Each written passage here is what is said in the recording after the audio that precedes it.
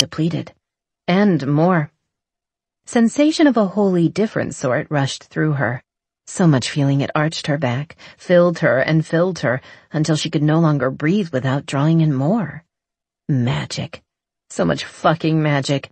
More than she'd ever felt in her entire life, and it lived inside, sparking, brushing against her heart and lungs, stretching her to the point of pain. It scared her for a moment, and she resisted, trying to read it before she let it in any further. But it kept coming, more and more, until she drowned in it. And yet there was no end to it. The roar of it filled her ears, greater and greater. It took over, smoothing things out in its wake. She let it go, let it settle in. Once she stopped resisting, the sharp slice against her ribs eased. "Kendra?" Max held her upper arms, his face close to hers. "Come back to me right now." When she opened her eyes, he jerked back, a growl on his lips, and she answered with a growl of her own. Where had that come from? Panic threatened, but somehow being with Max calmed it, kept it at bay. Something loomed, big, life-changing. Inside her belly there was a rumble, an expansion that felt as if her entire being was stretched until she couldn't stand it. Thankfully, at last, it settled. Max sat up, eyes wide, watching. "Kendra? What is it?" The rushing in her ears muffled the sound, muffled what he said, though his lips moved, and she noted the concern on his face. He reached for the phone, and she shook her head. She didn't know what the fuck was going on, but it wouldn't be helped by a phone call. Deep within there was a sort of knowing, but she couldn't connect with it. She was not one anymore, but two, which wasn't accurate either. Time stretched as she floated, disconnected and yet not. And then it exploded. The world lived in color and sensation on a wholly new level. She could smell everything, everything. For long moments, she simply breathed, in, out. So much sensory input, she had to let it wash over her before it drove her insane. Instinct was there and she grabbed it, let it take over, and once she did, the waves diminished and she went with it, rather than let it threaten to drown her. She turned her head, opening her eyes, and caught Max looking utterly stupefied, standing next to the bed where she crouched.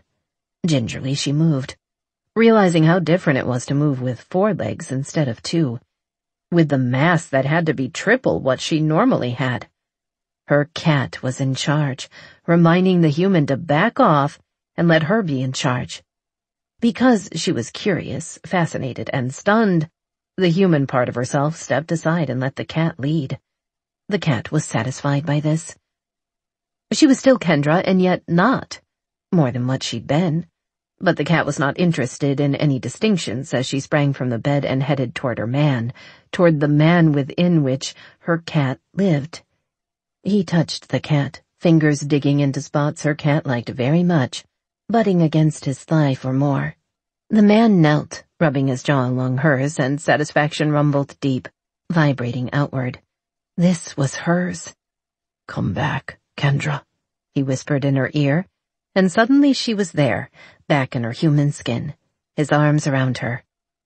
Holy shit. Her entire body trembled, muscles spasming, the burn of a great deal of hard physical activity pulsed through her muscles. He picked her up like she was light and settled with her in the bed again. What happened just now? I was a cat, a jaguar. Like you. She reeled with it, with the wonder and excitement of what had happened, the utter miracle of it. Oddly, there was no fear, just a sense of rightness, of being what she was supposed to be. And so she went with that. He held her tighter a moment, breathing her in a way she understood on a totally different level now. "I have no idea. What just happened shouldn't have happened." He rubbed against her, that low purr vibrating through her body. "My cat likes it." I've taken the change. I don't know how, but hello, big giant furry cat just a few moments ago. She wasn't upset as she told him this, confused, caught off guard, as she hadn't really thought about the change at all, and now it was there. "That can't be. I can't transfer this to you with a marking bite. It didn't break the skin. I wouldn't do that to you, not without your permission. He licked over the bite he'd made, sending pleasant tingles straight to her clit. She laughed, hugging him. I'm not mad, just, well, sort of surprised, I suppose. I know you didn't do this on purpose, and while I tend to scoff at the idea of fate, it's certainly a recurring theme with us, isn't it? He kissed her neck, and her cat telegraphed images to her, satisfied, pleased images. She likes you, my cat. He exhaled. My cat likes you too, and certainly likes that you've got a mate for him as well. He laughed, but it was careful, and she hurt for him. Turning to face him fully, she took his face in her hands. I hadn't planned on this, but I hadn't planned on you either. Plans aren't life. Life just happens sometimes, and this is where we are. I'm on board. Do you understand? This doesn't hurt us, it strengthens us. I know this down to my toes. And she did. She also knew her magic had changed, deepened, and strengthened. She was a wholly new kind of witch. Something else. My magic has changed. I'm filled with a totally different sort of energy now. Max's emotions were all over the place. Good ones, definitely, but they were a tumult in his belly. Relief mainly ruled then, as she assured him she was all right, even pleased with this shift in their relationship. Christ, what a beautiful cat she was, tawny gold with black rosettes, big green eyes. His cat, and the man, approved of this. For better or worse. Had he made her less safe? His phone rang. His father's ring, and one he couldn't ignore. I have to take it. She nodded. Yes, you do. He scrubbed hands that smelled like her, over his face before he answered. His father, in full alpha mode, bellowed into the receiver. You did not have permission to change anyone, Max. Why is there suddenly another cat in my jamboree? Poppy, he started out, not knowing much himself. So he just told his father what happened. His father paused, weighing all the options. Max knew, certainly not missing what a huge coup this would be to the jamboree's power, that Max could bring the cat into another person without even breaking the skin. His mother would see that right away. She was savvier in some ways than her mate. Max had learned from the best, growing up with them as an example. Without hesitation, he would use this to keep the others in the jamboree back and respectful of his woman and of his position. His cat knew politics just as well as the man did. Interesting. I'll get Gibson on it to get some answers. Truthfully, I've never heard of something like this. Mommy either. There are elders. We'll speak with them too. I feel her, my new cat. I suppose tomorrow we'll be celebrating more than you and my new daughter marrying, eh? Be here early. We have to talk. Bring Kendra. He hung up without another word, and Max tossed the phone into a drawer. Max turned back to her, his lovely woman. Magic flitted around her as always, like dust motes in a shaft of sunlight. But now his own energy connected, reached out, and caressed. He found his voice enough to speak to her. I don't know what to say. Her face fell, and he realized she'd been nervous about his reaction. He quickly moved back to her side, touching her, stroking over those long, pale limbs, so strong and feminine. No, this is amazing and wonderful and more than I'd hoped for. Don't think I'm not thrilled, both to be joined with you and to have a cat, too. She nodded, rubbing herself against him, taking his comfort. His cat eased back, though the man felt the slap for being careless of his partner. I just don't know how it happened or what it means. I worry about you. I have the number for the witch who mated with the wolf in Gabe's pack. I should call and see what the results of their bonding were. Gabe said he didn't take a wolf, but maybe later? I don't know, but he might have information we could use. You're awfully matter-of-fact, he said, following her as she headed for his bathroom. What else can I do? He leaned against the door jamb as she moved, pulling out towels, knowing where he kept everything. That pleased him a great deal. I could be upset, which is silly because I'm not. Maybe it's because I'm already different, already not quite human. Maybe it's because my cat trusts yours and that's keeping me mellow. I don't know. What I do know is that freaking out never solved a damned thing. Obviously, I have questions. I wonder how my magic will work. Clearly it's different now. I wonder what it'll mean to Renee, who made the choice not to change. I worry about your family, and I don't want to mess with your status. Fuck that. Listen, if you want me to be brutally honest, it strengthens me. You're not only a witch, which brings me status. You've taken on a cat. And she came to you in her own, totally improbable way. My cats will see this as a sign that fate meant you to be at my side. They will see you as my destiny and as the destiny of the Jamboree. She turned to him, a smile on her face. I prefer brutal honesty any day. I'm not fragile, Max. I need to know the details. I can't help you if I don't know the details. Of course he forgot what he was going to say next, as she bent to turn the water on in his shower, and the curve of her pussy caught his attention. I haven't had you from behind yet, he murmured. She looked back over her shoulder at him, mischief on her mouth. Bracing her feet apart, she leaned forward and gripped the side of the tub. What's stopping you now? He should have resisted. But when he sank back into her heat, he couldn't feel guilty, especially when she arched, pushing back to meet his thrust. His cat wanted to roar with satisfaction at the primal act of possession, at the way she reacted to his touch. He wasn't ready for her cat, though, at the ferocity of her response to his. He needed the support of the wall, held on as everything she was filled him, settled in and took over.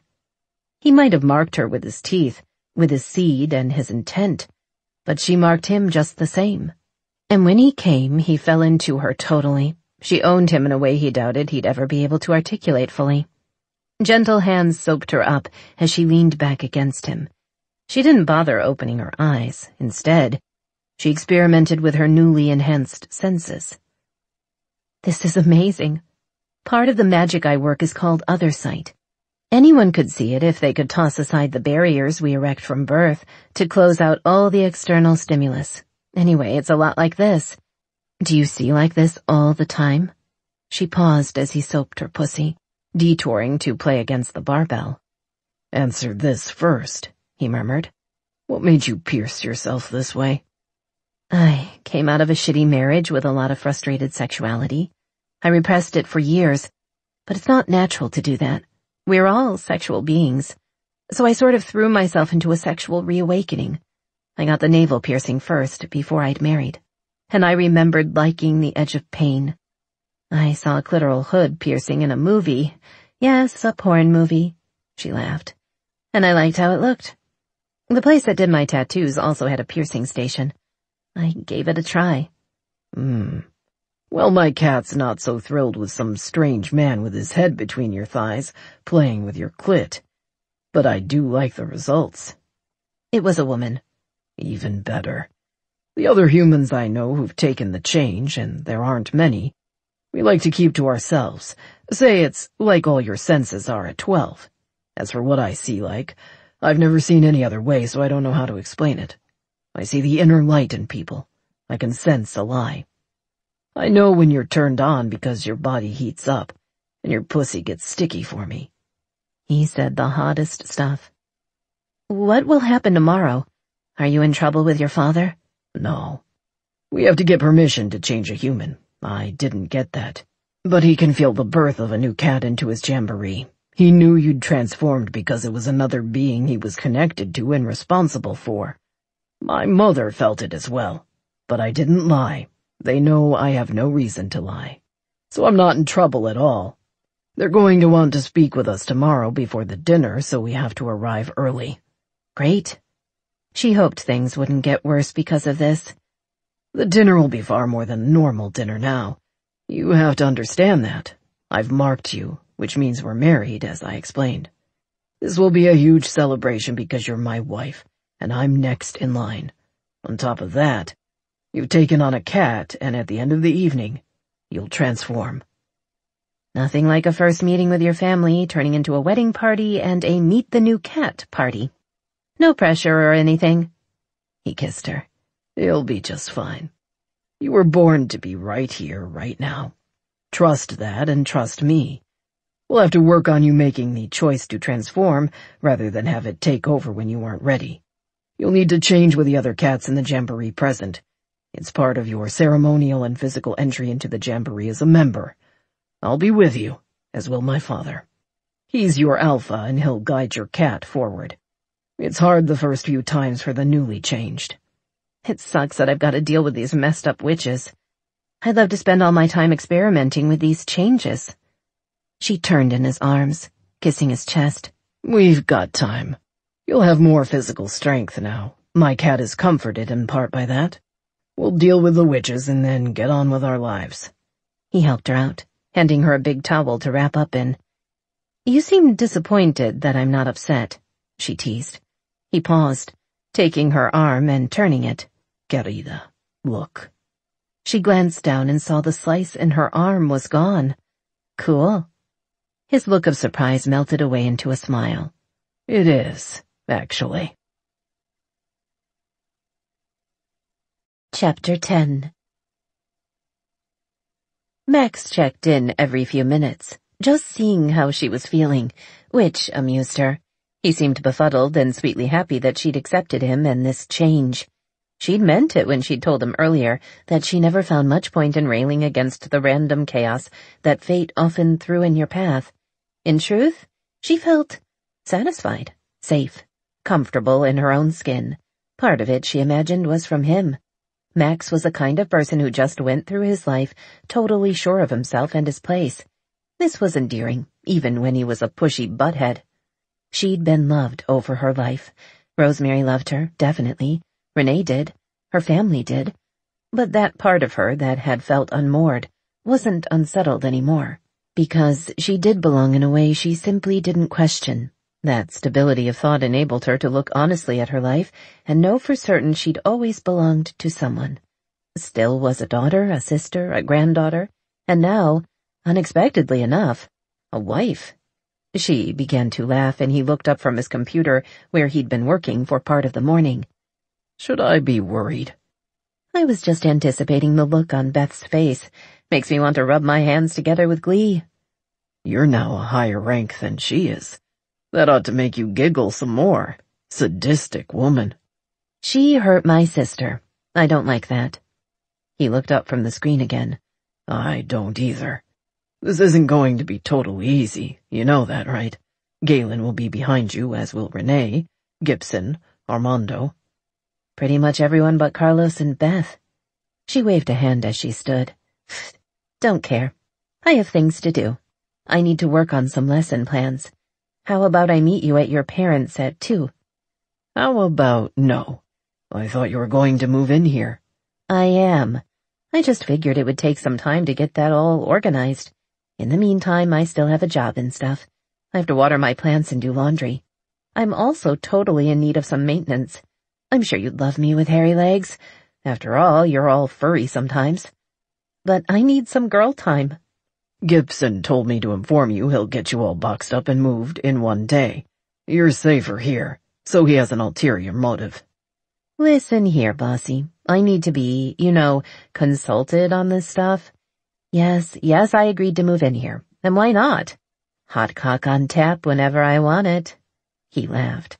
It's a big-ass house. There are like super bodyguards all over the place.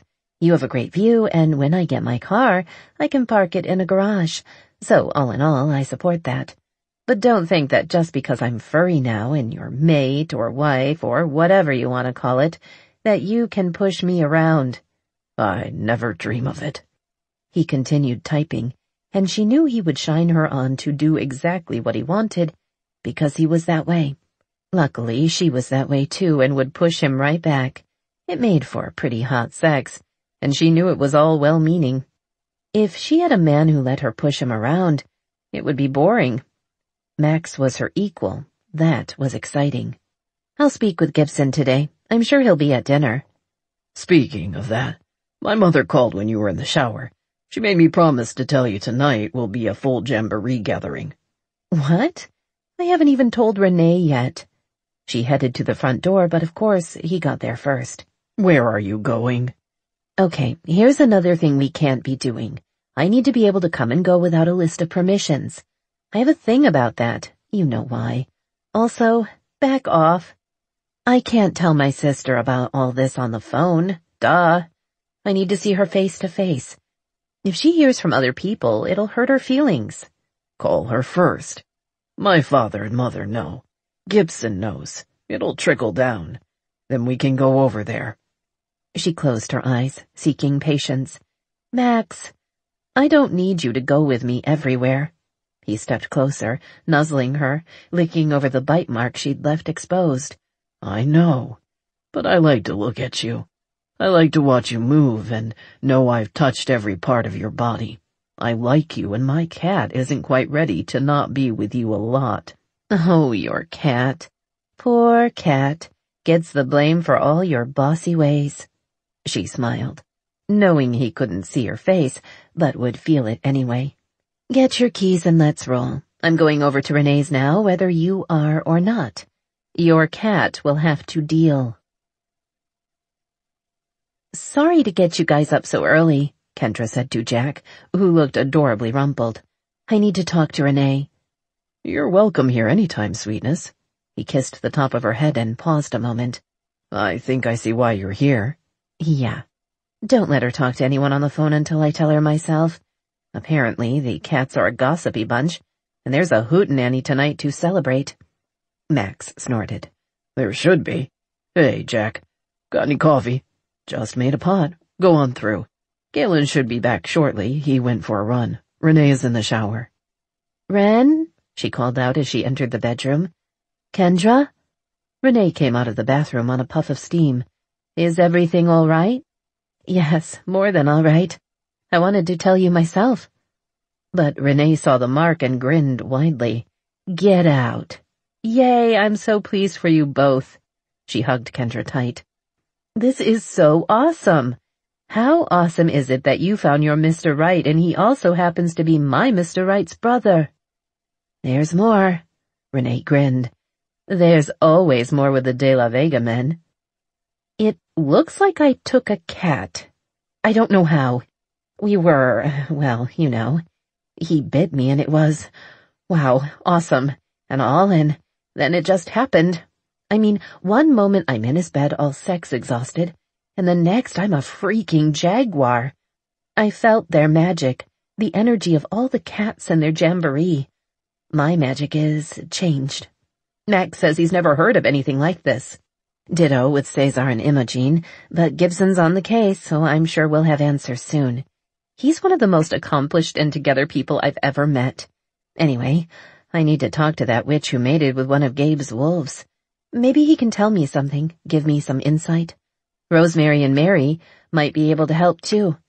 Renee simply stared at her. God, do you hate me for not telling you right away? Are you mad that I took on a cat? Renee burst out laughing. No. I'm trying not to be petty and not doing a very good job of it, Beth. Both women laughed for some time about that. She's going to flip her lid. If she wasn't pregnant, I could be happier and maybe even taunt her. But now she's bearing the next generation of jaguar or some stupid shit like that, and I have to pretend she's worthy of something nicer than a kick to the face. Kendra grinned at her sister. She's snotty. But there has to be a reason why. I mean, all the siblings except for her, even Carlos, find a way of at least being civil. Anyway, she sucks on lemons and we don't care. Plus, Max says I rank higher than she does. I love that. I may have to mention how I had no idea of that when she can hear it. You're such a bitch. It's why I love you so much. Renee kissed her forehead. Max is out there? I bet his cat is doing the pee-pee dance to come in here to check on you. The laughter started anew. He can hear everything anyway. The nifty thing is, so can I. Yes, I can. And I'll have you know my cat does not do any such pee-pee dance. Thank you very much, Renee. Max called out from the other room. Come on, let's go out there. I need coffee. Then I need to go back to my place and work a bit. Or my old place, whatever. They walked out and both of them paused at the sight of Galen, mopping his bare upper body off with his shirt, as he stood laughing and talking with Jack and Max. Ah, damn, I think I just had some really dirty thoughts about your husbands. Renee nodded. Go on ahead. I have 'em all the time. Well, you're not involved, though Max is. I promise, there's no brother touching in this particular filthy fantasy. Not between them, anyway. They looked up, 3 sets of wary, sexy, alpha male eyes locked on the 2 women. Kendra waved. Don't mind us, we're just objectifying you. Max rolled his eyes, but Galen walked toward her. Christ, Max was right. He took her hands. Welcome to our family, Kendra. Max needed someone like you. No, that's not right. He needed you. And this cat of yours. Ah, there she is. Kendra felt it then, the distinctive brush against her insides, that otherness coiled within. Wow, she breathed out. I felt her. My cat. Max was there at her side suddenly, pressing against her. He nuzzled again, that spot he'd marked, and it drove her crazy. I can scent her now, stronger than before. It's more than a ghost. Stop that, she murmured. You're stirring me up, and this isn't the place. He laughed, his lips near her ear. I'd apologize, but it'd be a lie. You're incorrigible. She stepped away from him. Galen, smiling, handed her a mug of coffee. And you stop looking so good. Put a shirt on. Renee pointed toward their bedroom. No need to cover up on my part. Kendra winked at him, and Max swatted her ass. The taste of her laughter was still on her lips when everything fell away, and a new kind of sight jerked her into another level of consciousness. Numbers, numbers, numbers. They fell from her lips as she scrambled for the table. Pen, paper, now! No one questioned her. The items she needed appeared, and she began to write. Call Rosemary, Renee murmured as she read over Kendra's shoulder. Max hoped his brother or Jack planned to do that because he wasn't moving from Kendra's side. Her magic had taken over in a way he'd not seen thus far, and he needed to stick there to be sure she would recover without a problem. When she'd gone into this odd state, his bond with her had changed. He knew she was all right, but the way between them had been flooded with her energy, and it changed his perception. Fascinating, even as he worried, he was certain she was fine. What is it? Jack asked, as Galen picked the phone up and began to dial. Looks like streets and maybe a town? Numbers. Jack examined the paper. Looks like coordinates. Latitude and longitude. The spell, Kendra said on a gulp of breath, as if she'd surfaced from being underwater. This is where he is. Rosemary and Mary glanced at the paper and agreed. This worked very fast.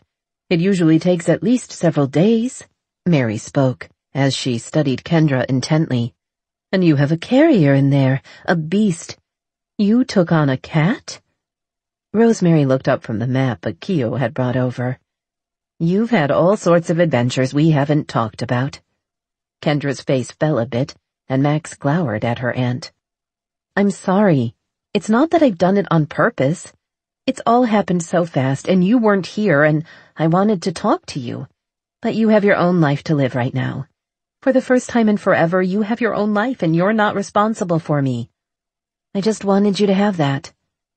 Let's go for a walk, shall we? Rosemary held her hand out, and Max, though he wanted Kendra to confide in her aunt, it was clear they both needed it, also didn't want her out there without protection. Why don't I accompany you both? Akio bowed deeply. I'll refrain from eavesdropping. He made an X over his heart, and Kendra's smile brightened the room. Jack's gaze moved to Max, checking in with him about that. Max nodded once. We'll need to put together a plan and a team to go out to these coordinates to investigate anyway. You have the time. Good idea. Why don't all us witchy types go to breakfast and fill each other in? Akio can sit with us because, well, come on, look at him. Renee put her arm through his. I can make breakfast here, Galen muttered. Not the same. They need this time, Max said quietly. When they'd all left, Max called Gibson, who quickly put another 2 guards on the restaurant, and said he'd be right over to discuss the situation regarding Renee and Kendra's father. When they had ordered, Rosemary turned to Kendra. Before we talk about this extraordinary man you've fallen for, I want to talk to you about something you said back at the house. You're part of my life, and you always will be. I don't want you to ever feel like I don't want to be involved in your life. You're only my niece in name. In reality, you're my daughter, and so is Renee. I cherish that. Being part of it is not an imposition. It's my pleasure." "How do you always know what I need to hear?" Kendra asked her aunt. "I've told you this from the start, silly woman. But now you can hear it, and for that I'm grateful. I can tell what you need to hear because I know you." Rosemary looked to Renee. "I'm only just getting used to having you around again, and it's wonderful to grow together and build a family with me in it. I love you both, and I always have." After some hugs and the arrival of the food, Kendra told Renee, Mary, and Rosemary the whole story of how she'd come to have a cat living inside her. Aside from the fucking parts, that is. She wasn't going to share that with her aunt and Akio, for goodness sake. "I just didn't plan it at all. It just happened. He didn't do the change on purpose. In fact, he didn't even break the skin when he bit me." She pulled her shirt away a little bit more to show the mark. Akio's mouth turned up into a smile. "Always looks so beautiful," he said before going back to his giant plate of eggs, bacon, sausage, pancakes, breakfast potatoes, and 2 bagels. Mary jotted down notes as they spoke. "I'll see what I can find about this sort of transference. It can't be too common, because we'd have heard of it, but it's not entirely out of the realm of possibility. Perhaps it's because the mix of magics between different types of others is loaded with possibility. It could be that Kendra had been opening herself to him, to his energy, and also other energies and essences as she trained with me. That could have made such a transfer of magics far more powerful than it would be otherwise. It seemed to me that she'd changed when she was at my house on Friday, even. The way she worked her magic had changed." "Interesting. I'll speak with Imogene this evening to see if their history has any such stories." Rosemary stirred her coffee. "If I may interrupt for a moment," Akio said. "The oldest warden female is somewhat of an elder among her people. She may be a good resource as well." "Oh, great idea. Yes, I'd love an introduction." Rosemary looked back and forth between Renee and Kendra. "I'm sure she'd be a lovely help, and perhaps in the future we can work together." Again her aunt paused. "I've been thinking about moving here permanently." Rosemary sipped her coffee. Kendra's heart lifted. "Really? That would be wonderful. But what about your job, your house? Uncle Roger?" "I miss you, sweetie." She smiled at Kendra and then to Renee. "And I want to know you more. I can't do that if I'm on another coast. Your uncle has his own life, his own kids and family, grandchildren now. He's happy in San Jose, so I don't see any reason to disrupt that. But there are airplanes, and he likes the East Coast, so he'll visit. You two are my children, and one day you'll give me grandchildren. My job is a job. I can get another job here. In fact, Mary and I are thinking of expanding her shop, and we wanted to talk to you two about how you'd feel about it.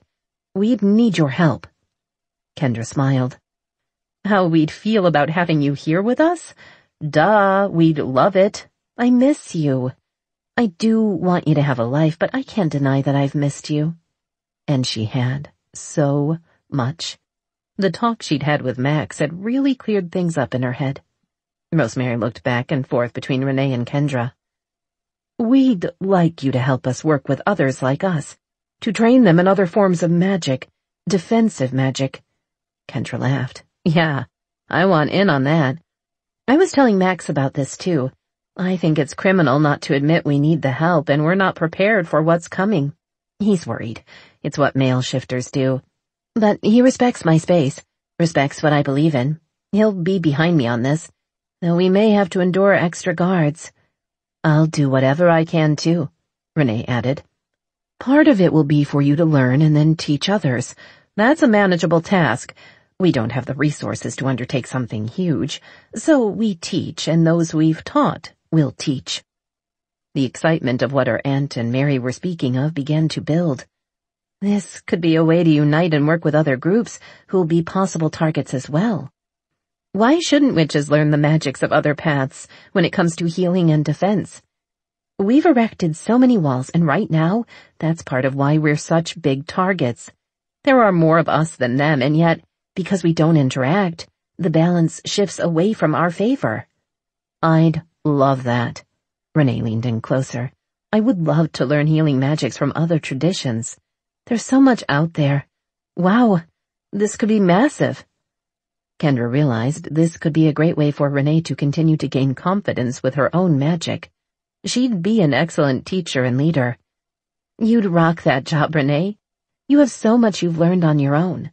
You created your own form of intuitive healing magic. That's right. I hope those boys of yours are prepared to share you in your spare time. Mary grinned. The shop has plenty of room for you two to participate in all this. Of course. That makes you not only a visible target, but an extremely attractive, visible target. Akio leaned back in the booth.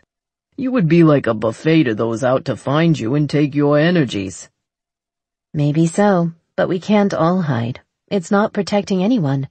They're finding us anyway, and we're weak in our ignorance. They don't hesitate to learn and use whatever energies they can against us. It's insane not to at least work with others who share our goals and philosophies to protect ourselves. I'm not advocating that we go out and use magics that are derived from pain or despair, but we damned well better figure out how to pull ambient energies from the space around us so that we can do it when they make a move against one of us. If not, we're just being victims. I'm not a victim. The corner of his mouth twitched up. Indeed, but I am not your mate. He looked to Renee. Your mate, an alpha werewolf, and your other mate, an alpha cat. Oh, and yours, Kendra, the next in line alpha. What you propose to do will put you in more danger, especially in the beginning. It would be wise to remember that when you speak of this to your men. Rosemary nodded. Their safety is paramount to me as well. I'm moving here to be part of keeping them safe, and many others like them. Mary spoke then. The shop and the house are warded. Both are totally safe, and Kendra is right. Our own silly prejudices have kept us ignorant. We have to do something, or we'll be in far more danger next year and the year after that. Our children will be in danger, shifters too. Any of us who are imbued with magical energies. Let me talk to Max about it before anything else gets planned. He'll feel like I'm going around him, and I'd feel the same in his place. He'll resist, big time. But in the end, he'll respect me and support my choice. Renee agreed. Me too. Galen and Jack have been on high alert with all this stuff for months, so I need to approach the subject with caution. They're smart men. They'll hear me out. But I have to do it my way. Good idea. So, is tonight like a wedding ceremony? Rosemary asked. I have no idea. Max just told me it's some all-jamboree meeting thingy. I'm sort of reeling. Not that I doubt any of my choices, I don't. But it was totally unexpected. I can't quite believe it, but I'm glad for it. Chapter 11. No. Max stalked into her apartment where she'd only moments before tucked her finished work into her case. She knew he'd be this way, so she just looked up at him. You know, I said we could discuss it more fully when I finished my work. She'd laid out the plans they'd all made over breakfast as he'd driven her to her apartment. She'd only gotten him to agree to table the discussion for the time being so he could think over everything she'd told him. Oh, and that she'd move in with him. Worked out pretty nicely, she'd thought. He got what he wanted. Her aunt could take over Jack's place when Kendra moved in with Max, and she could finish up her prep work for the coming week. Discussion does not equal you storming in here saying no. You're supposed to have mellowed after you thought over things for a few hours. He looked at her, blinking his eyes and probably wondering why she hadn't simply done exactly what he said. It was almost cute the way he just assumed everyone would do his bidding without question. No. Kendra, this is fucking insane and you can't possibly think I'd support it. Of course I think that. And you will. You know it. Right now you're all, grrr, she's unsafe, let me wrap her in cotton and hide her in my sock drawer. It's who you are. But you're also the guy who is a keen lawyer, an intelligent, accomplished man who understands what it means to lead. I have to lead here, Max. She felt him through their link, his agitation, annoyance, his fear for her, but also his pride in her. Damn it. He took her hands, drew her close. Don't do this. I can't get behind any plan that puts a big neon target around you, complete with a map. She fought for patience. We all have paths to walk. My mom's path was short and tragic, but it led me here, to you, Max, to what we have. I'm not stupid. I'm not going to be careless. We both know Gibson put more guards at the school anyway, and I'll be living with you in our house, at the side of a 700-pound jaguar encased in a man the size of a redwood tree. I'm safe with you. I'm safe at school, and I'm safe at Mary and my aunt's shop. I need to do this. This is my path. I get that you're worried. I understand it's dangerous. But we both knew I can't not do this. This was what pussy got you. Max knew trouble would come from this little slip of brunette heaven at his side. Let me do this, Max. I need to do this, Max. Damn it all to hell. Yes, he knew. He'd known from the moment she began to talk about the danger witches faced without understanding their full potential. She'd have to do something about it. It was her way. He admired it even. But how could he sit by and watch her put herself in danger this way? And then, of course, when he'd been about to resist, she'd brought up all that stuff about honor and leadership. He was pissed off that he could do nothing but go along with this stupid plan. Because she was right and he hated that, too. Fuck the rest of the world. She was his, and she would be in danger even more after this. Perhaps from her own people. So there he stood on his parents' doorstep, utterly beguiled by a woman who was totally insane. Worse, he admired her strength, her fire and independence. She wasn't going to just turn tail and run. She wanted to fight. She noted his annoyance, most likely feeling it via the link, and gave him the side-eye. Stupidly, as Cock thought she was even sexier when she was annoyed right back. Stop it. Your parents are going to see how pissy you're being. Geez, we had sex 20 minutes ago. You promised it would cheer you up. Now I'm going to figure out it was just a diversionary tactic and a way to have sex all rolled into one. You're destroying my fantasies about you. He would not let her make him smile, damn it. Don't think you can get out of this by referencing the sex, which you clearly remember exactly how much I enjoyed. She turned, her body brushing against his, those big green eyes wide and sexy. Do you think I'd do that, Max? A man like you could never be distracted by sex. Of course, she used her sexy voice and rocked her hips forward, grinding herself against his cock. Witch, be careful what you go stirring up there. He tried to sound gruff, but she knew as well as he did that she got to him. Or what? Oh, for God's sake, when will one of you start thinking with the right head? Hi, Beth. Lovely to see you. I only have one, so I'll volunteer. Kendra poked her head around Max's body, so he turned to keep himself between them.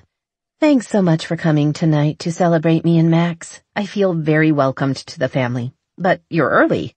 Is that to celebrate me even more? Max wanted to smile, but he didn't. Beth's sneer was a mar on her otherwise lovely face. Her issues with humans had simply become part of her, like a sickness.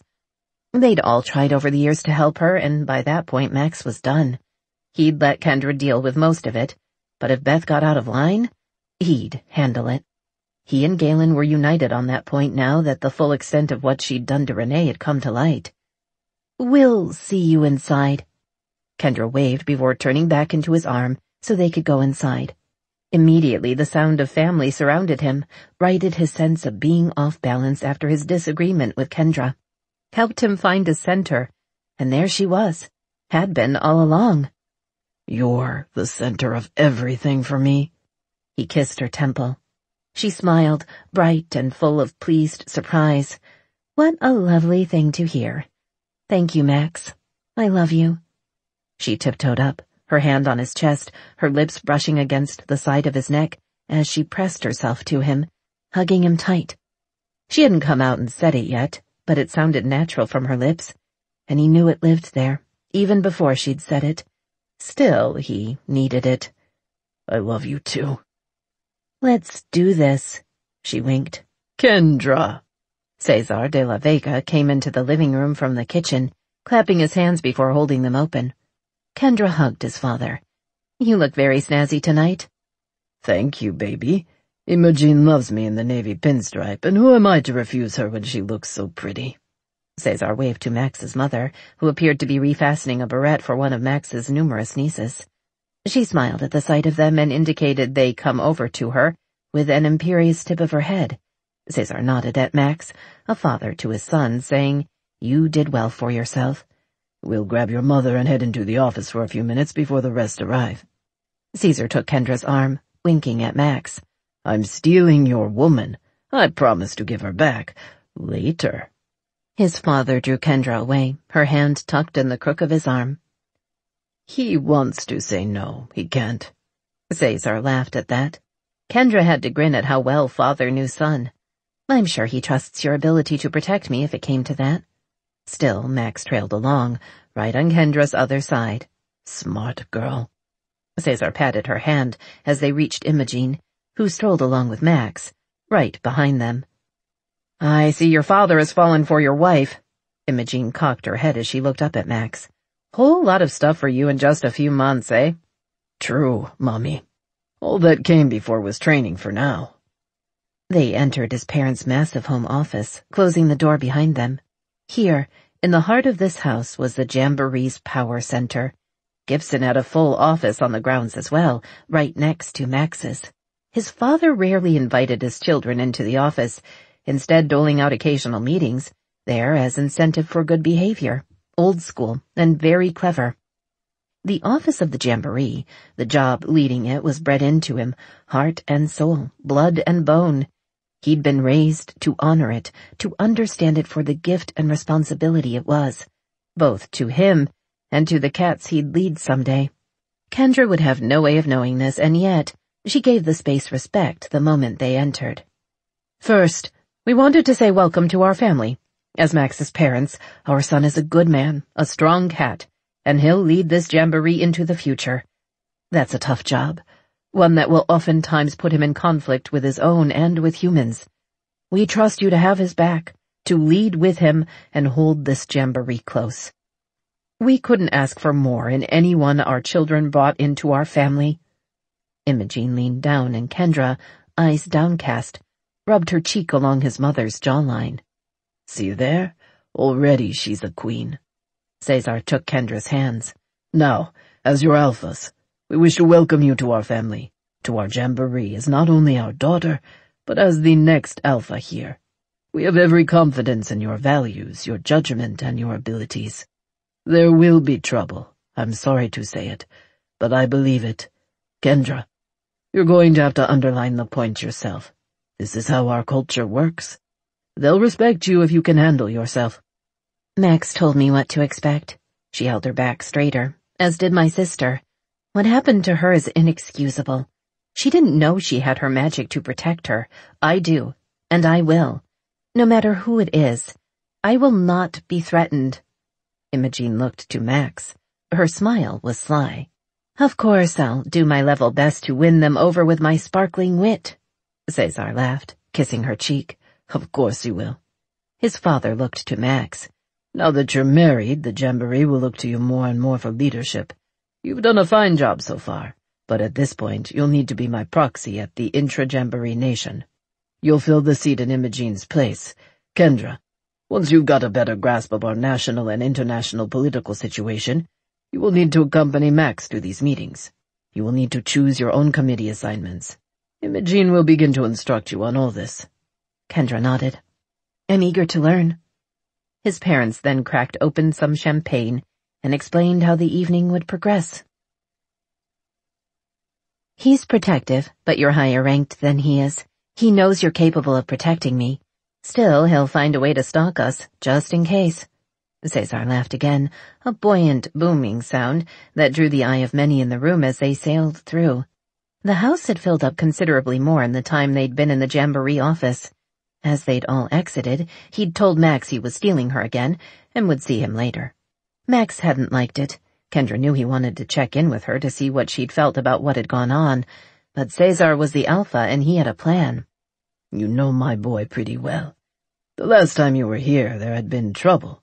You didn't get the tour. Do you trust me, Nina?" She was one of his cats, she realized. Max hadn't said it that way, but that's what it was. And she realized she did trust him, understood at even the deepest part of her. Cesar de la Vega would put his cats before himself, always. She was still shaken, excited, touched by the meeting they'd just had. True to his word, he was opening his family to her, readying her to lead. The responsibility was frightening, but at the same time, she was honored that they felt she was worthy of that sort of trust and responsibility.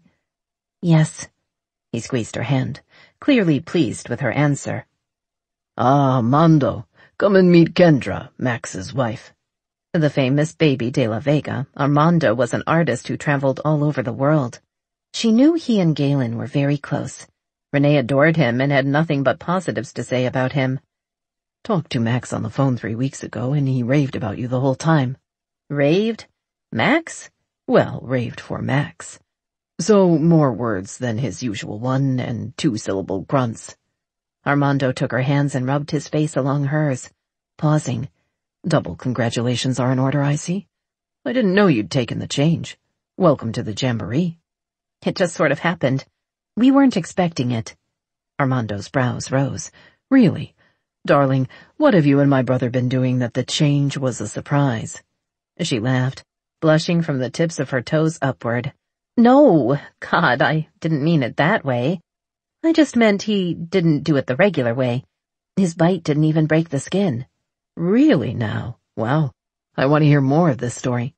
But as I can see everyone getting impatient that they haven't been formally introduced, I'll let you fill in the rest later. How did you know that I'd taken on a cat? Cesar interrupted then. They'll be able to sense your cat. Lean into Mondo's neck. Take a deep breath. Kendra did so and realized he smelled like Max. Not exactly the same, but elements. The warmth of bark, the scent of leaves, fur. Eh? I see. He smells sort of like Max. May I? She indicated Cesar's neck. He tipped his head a bit, and all speaking around where they stood stopped immediately. If she asked him what was happening, it would make her look weak. She knew that. He'd given her his neck. A huge honor. She breathed in and realized there were elements of his scent that also mirrored Max, but some were sharper, stronger. Do you scent the difference? He asked when she stood back. I do. Thank you for that. It's my job to teach the newly changed, my job to help you understand us. Your sister opened doors for you, you know that. You and she are so good for my boys.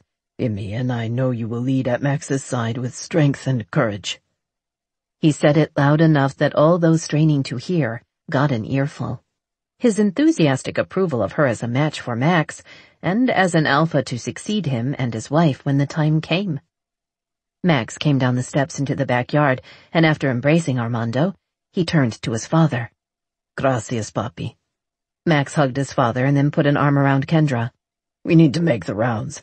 Introduce you to everyone. He was happy. She felt it humming between them, the heat of it, the warmth of belonging. His father waved a hand at him. That's what I was doing, boy. It's not the first time I've done this. Max dipped his head, but kept his arm around Kendra. The two of them, on the outside, seemed very different. Scratch the surface and they were the same man, just in different packages. The more she got to know Max's family, the more she liked them. Well, she gave Beth the side eye. Most of them, anyway. Of course. Thank you. Imogene came out, making sure everyone saw her head straight to Kendra to embrace her. Max had coached her for part of the afternoon, so she knew to rub her cheek along her mother-in-law's as a sign of obedience and respect. So much was going on, and she had to bite her tongue. She wanted to whisper stuff to Max, but since they all had great hearing, she couldn't risk telling him she thought things were going pretty good. Across the back deck, she caught sight of Renee, Galen, and Jack arriving. Renee had a big bouquet of flowers. Touched, Kendra blew her sister a kiss and mouthed a thank you. It strengthened her, knowing her sister had arrived and had her back. Safe and way less alone. One by one she met all 7 of Max's siblings. According to the ritual Max had described, his parents would introduce her formally to the family, and any other elders or cats of very high rank. and then they'd introduce her to the jamboree at large. How much she was accepted and her relative place in a jamboree would be determined by how Cesar and Imogene handled the introductions. The more effusive they were, the better it would be for Kendra. So far, they'd both held her hand and had taken her arm or caressed her shoulder. Renee hadn't gotten this much support when she'd come around with Galen. For a long time, Imogene hadn't liked Renee, but a few years back, the two women had a showdown, and Imogene had announced she'd been wrong about Renee, and was fully supportive of her place with Galen. Kendra was really glad she didn't have to endure that sort of cold shoulder. It was just another example of how amazing her sister was, how strong. She'd won over nearly everyone through years of relentless politics and weary extensions of trust and affection. When they got around to Galen, Kendra gave a big hug to Renee, who beamed at her sister proudly as she stood at Galen's side. Galen gave Max his throat before they embraced. As they turned to head toward Carlos, Kendra paused, cocking her head and listening. "There's something wrong," Max spoke before Kendra had figured it out. Gibson streaked past on full alert. He hadn't changed forms yet and still brought the hair on the back of her neck to standing. Rosemary, who'd been in the crowd, rushed forward, but guards blocked her out. Kendra turned. "Let her in." "No one gets near the alpha couple or the next in line." "I'm the next in line too, and she's my aunt. Let her through, or let me to her." Max was at her back. "We need to get you out of here," he said into her ear. "No." Anxiety crept into her belly and she realized it was her cat. Her cat wanted to seek shelter and watch, but she knew one of the thieves was nearby. The magic in the air was amateurish. Nothing natural lived in it at all. It was as if its user had bought it in a box like macaroni and cheese. She moved toward her aunt. "What's going on?" "Let her through. They're trying to help," Max called out, and the wall of guards let her pass, Renee on her heels. "This guy is a joke." Rosemary looked around, shaking her head. "That's some D-list magic. Nothing of him at all in it. Even if he could lure any of us out, he's too weak to do anything with us." Gibson shielded Max, who moved him over to shield Kendra. She rolled her eyes at them both. "What if he's pretending to be an amateur, to lure you out, and then he's all bam, super witch or something?" Galen looked from Renee to Rosemary. "That was my question too, though of course I couldn't lend it the poetry you do." Gibson bowed his head to his brother, and Galen scratched his nose with his middle finger, flipping his brother off on the sly. Rosemary thought it over for a moment. No, not unless he was uproariously good, and if he was, he'd be in here. Any witch with that kind of power doesn't need to bother with luring. He'd come in and take. "Let's go grab him." Kendra turned to Gibson. "Come with me or send another guard. I only need to be there because he might try something on you. I can stop him easily. Then you can grab him and bring him here." "And we can take him to the dungeon and beat the truth out of him." Gibson said it with a straight face, but Kendra heard the joking tones. "Kendra, in another situation I might agree with you. But what if some of these more skilled witches are using him as bait to get you out there and then they'll strike? I'm not even saying this because you're next in line. You're a courageous cat, beautiful. But there are people in the world who will sink to any level to win, create any level of pain and destruction to get what they want. If we're going to face that kind of being, we need to be prepared." "It is my suggestion that we simply continue with this party," Cesar said. "Your Aunt Rosemary has warded the house quite well, so they can't get in. Why let them harass you? Why let them win on such a lovely evening, eh?" He held his arm out. "Gibson is right. We don't know enough to move just yet." Rosemary nodded and Max heaved an audible sigh of relief when she took his father's arm. "Let us continue. We have a new member of the jamboree to introduce." Imogene stood, the fading light against her skin. She held a hand out and Kendra stepped forward to take it. "This is Kendra. Kendra is the other half of Max's heart. I have seen this face." She cradled Kendra's cheeks. "In his eyes. She wears his mark and has accepted the space at his side." The gazes in the room sought Kendra. Some were friendly, some were hostile, all were curious. "She has taken on our Max, and a cat." The voices in the room rose. He had no right without permission. Beth stood forward, anger slanting wrinkles of fury into her face. He did not seek the council to request bringing another cat over. Imogene blithely ignored her daughter to continue speaking. He had no need. Her cat has come to her in an altogether unexpected way. He has marked her. Imogene looked to Kendra, indicating she show the bite, and she did. But the skin has not been broken. Look at her. She was with people until late afternoon yesterday. Others saw her before 7 this morning.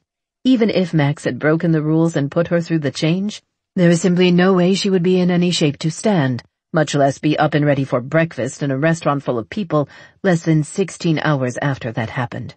Even the strongest among us in our history have not had that sort of recovery time. Then how do we know she's even got a cat? It hadn't been Beth that time, but Carlos. He shoved people aside, heading toward her. Part of her knew he'd never be allowed to touch her. Max wouldn't allow it. But she didn't need him. In fact, it was necessary she do a lot of this on her own, or none of them would see her as an equal. Don't touch me. This will be your only warning. Her cat rose. Even as Max made to shove his brother, Kendra dropped away, and her cat growled while the magic filled her. Her voice hadn't been her own. The knowledge of that should have scared her. Yet she found herself fascinated instead. Carlos's eyes widened, and he dropped his head. Imogene growled at her son before speaking to the crowd again. One of these days, a child of mine is going to bring home a spouse, and we will not have all this drama. Carlos, you're being rude, and now you have been warned. Beth, sweetheart, the baby. Take a deep breath and try not to be so angry. I worry about you. And just like that, everyone went about their business, talking, eating, drinking, as if this sort of thing happened all the time. Renee sidled up to her. Yes, it does happen all the time. She must have looked surprised because Renee laughed. I could see the question written all over your face. Well done, by the way. That growl thing was awesome. I don't even think I could do it again if I tried. Max hugged her from behind. You could. Your cat will protect you and yours. You let her do that. You'll find you get along better if you listen to each other. All this is going to take a lot of getting used to. Also, I hate standing here eating meatballs when our target is right out there, and we're not going to get him. Max squeezed harder. No, Gibson is right. It's too dangerous. Be smart about this. She sighed. All right. I deserve some of that cake tempting me from the buffet table, you know, for showing all that restraint. Max stayed glued to her side every moment he could. He was fully agitated with the situation and wanted to take her home, to their home, where she'd be surrounded by 4 walls and much less a target than she was out in the open in a crowd. His mother kept sweeping Kendra off to meet this or that person, usually with Renee on her other arm. The 2 sisters filled the room with their own kind of light and energy. He and Galen sort of orbited around their women as the evening went on. Right then, though, he saw something he needed to attend to. Carlos, a word, if you please. He'd worded it like a request, but no one made the mistake of believing it was optional. I know what you're going. No. Max cut him off. You don't. Which is why I'm next in line and you're not. Don't speak. You're not here to speak. You're here to listen. Kendra is my wife. She shares my position and rank, and she's welcome in our world. Whether you like her or not is utterly inconsequential to me. You have a right to like whoever you please. You don't have a right to invade Kendra's space without repercussions. And by that I mean from her. She's not only carrying a cat, she's a powerful witch in her own right. I've seen her use it, and you would be wise to keep your mouth shut and leave her alone if you don't like her. His brother began to speak, but Max held a hand up. I said no. You have been warned by Kendra herself, and now by me. Do not do this. If you push her to react, you will shame yourself and the family. She'll shame herself if she can't handle a challenge. I know the rules, Max. Do you? He let his cat show in his eyes, let him glint in the lengthening incisors. I'm warning you.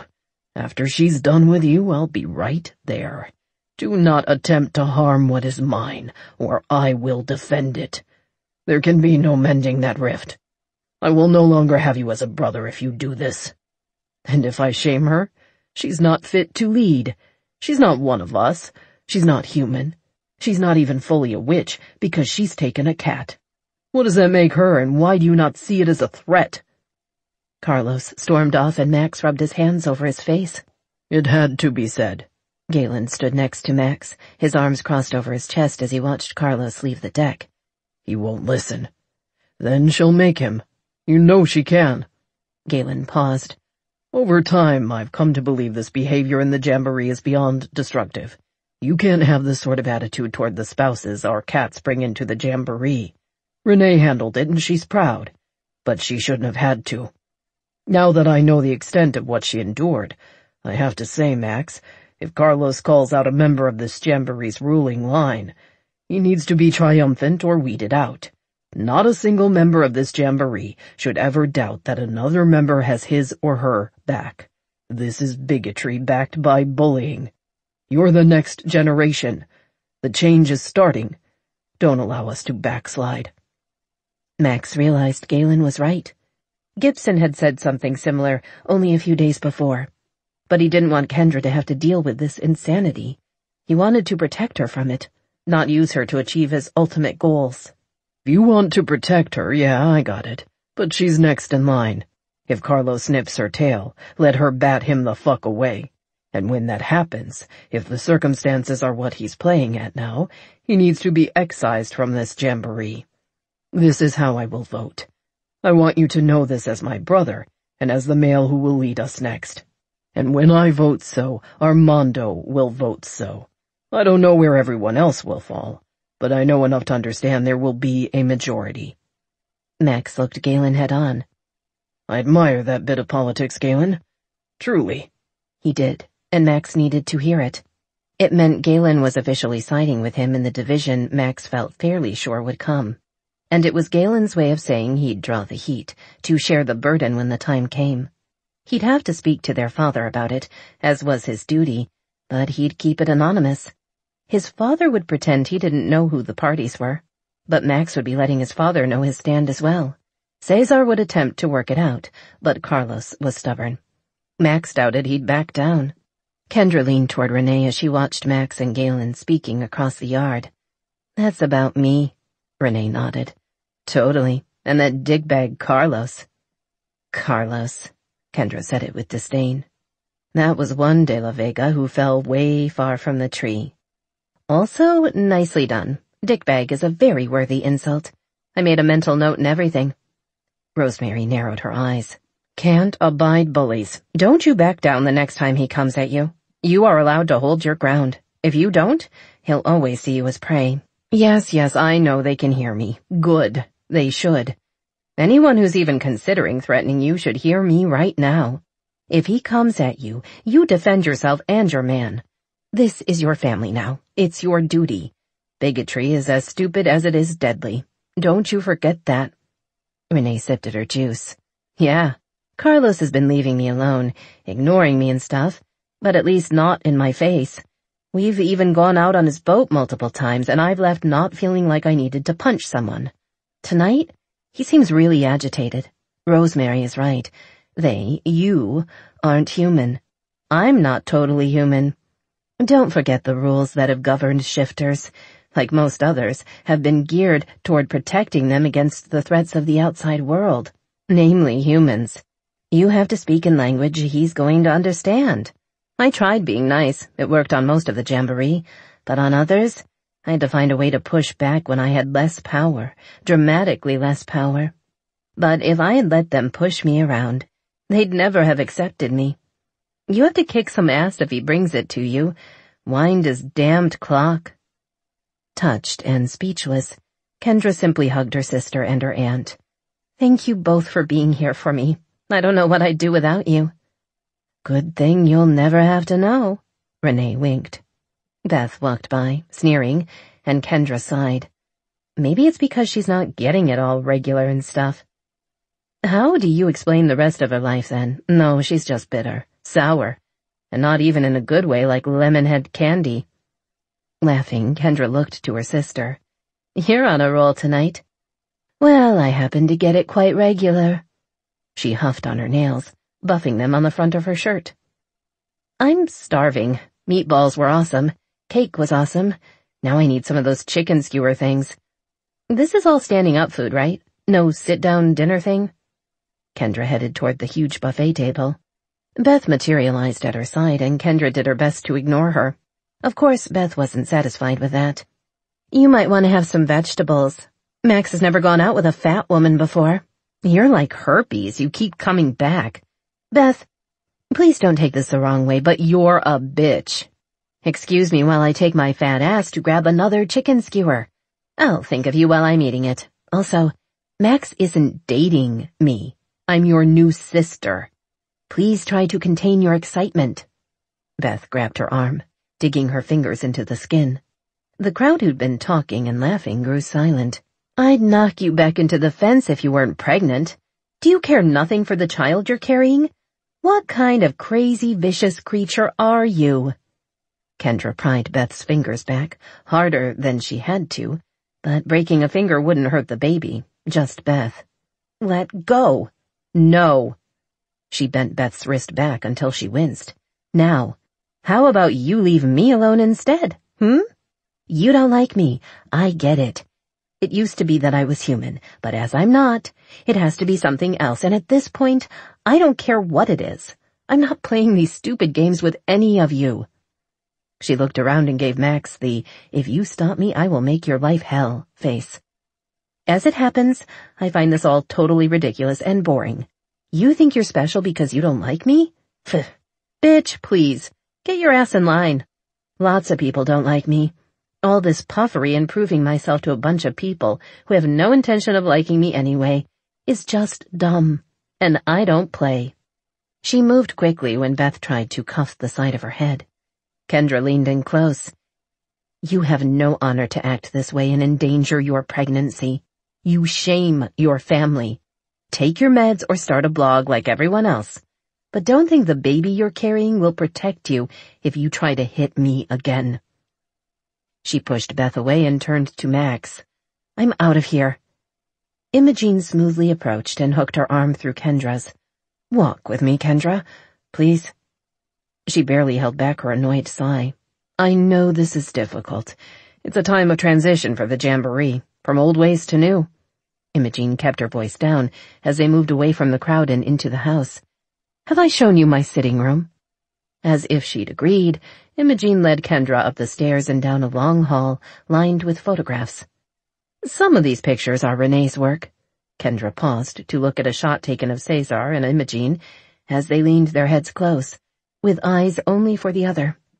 It was staggeringly intimate. Your sister has great talent for seeing inside people. Imogene closed the door and indicated Kendra sit on the couch. She does. I don't want to be rude.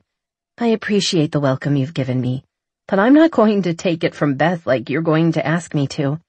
That's not going to happen, ever. I'm no one's convenient whipping boy. In the future, I won't be at these mixed events for the entertainment of people who should stop gawking and get some manners, your children included. You can't ask me to prove myself and defend myself and whatever and then add, but not when it's my daughter who's been acting like a monster. Imogene paused. It took your sister a few years to get up the nerve to say all this to me. She shrugged. She's nicer than I am. She wanted to be loved and accepted for the wonderful person she is. She loves Galen a great deal and wanted to prove herself to his family the same way any other spouse brought into this family has to. Kendra leaned back, crossing her legs. And you don't think you should have to? I really like you, Imogene. I respect you and I love your son. But I'm going to be blunt here, because I think it's what I owe you. As a matter of fact, I don't. I don't think anyone should have to be treated like crap, so your daughter and her bigoted little crew can feel better about themselves.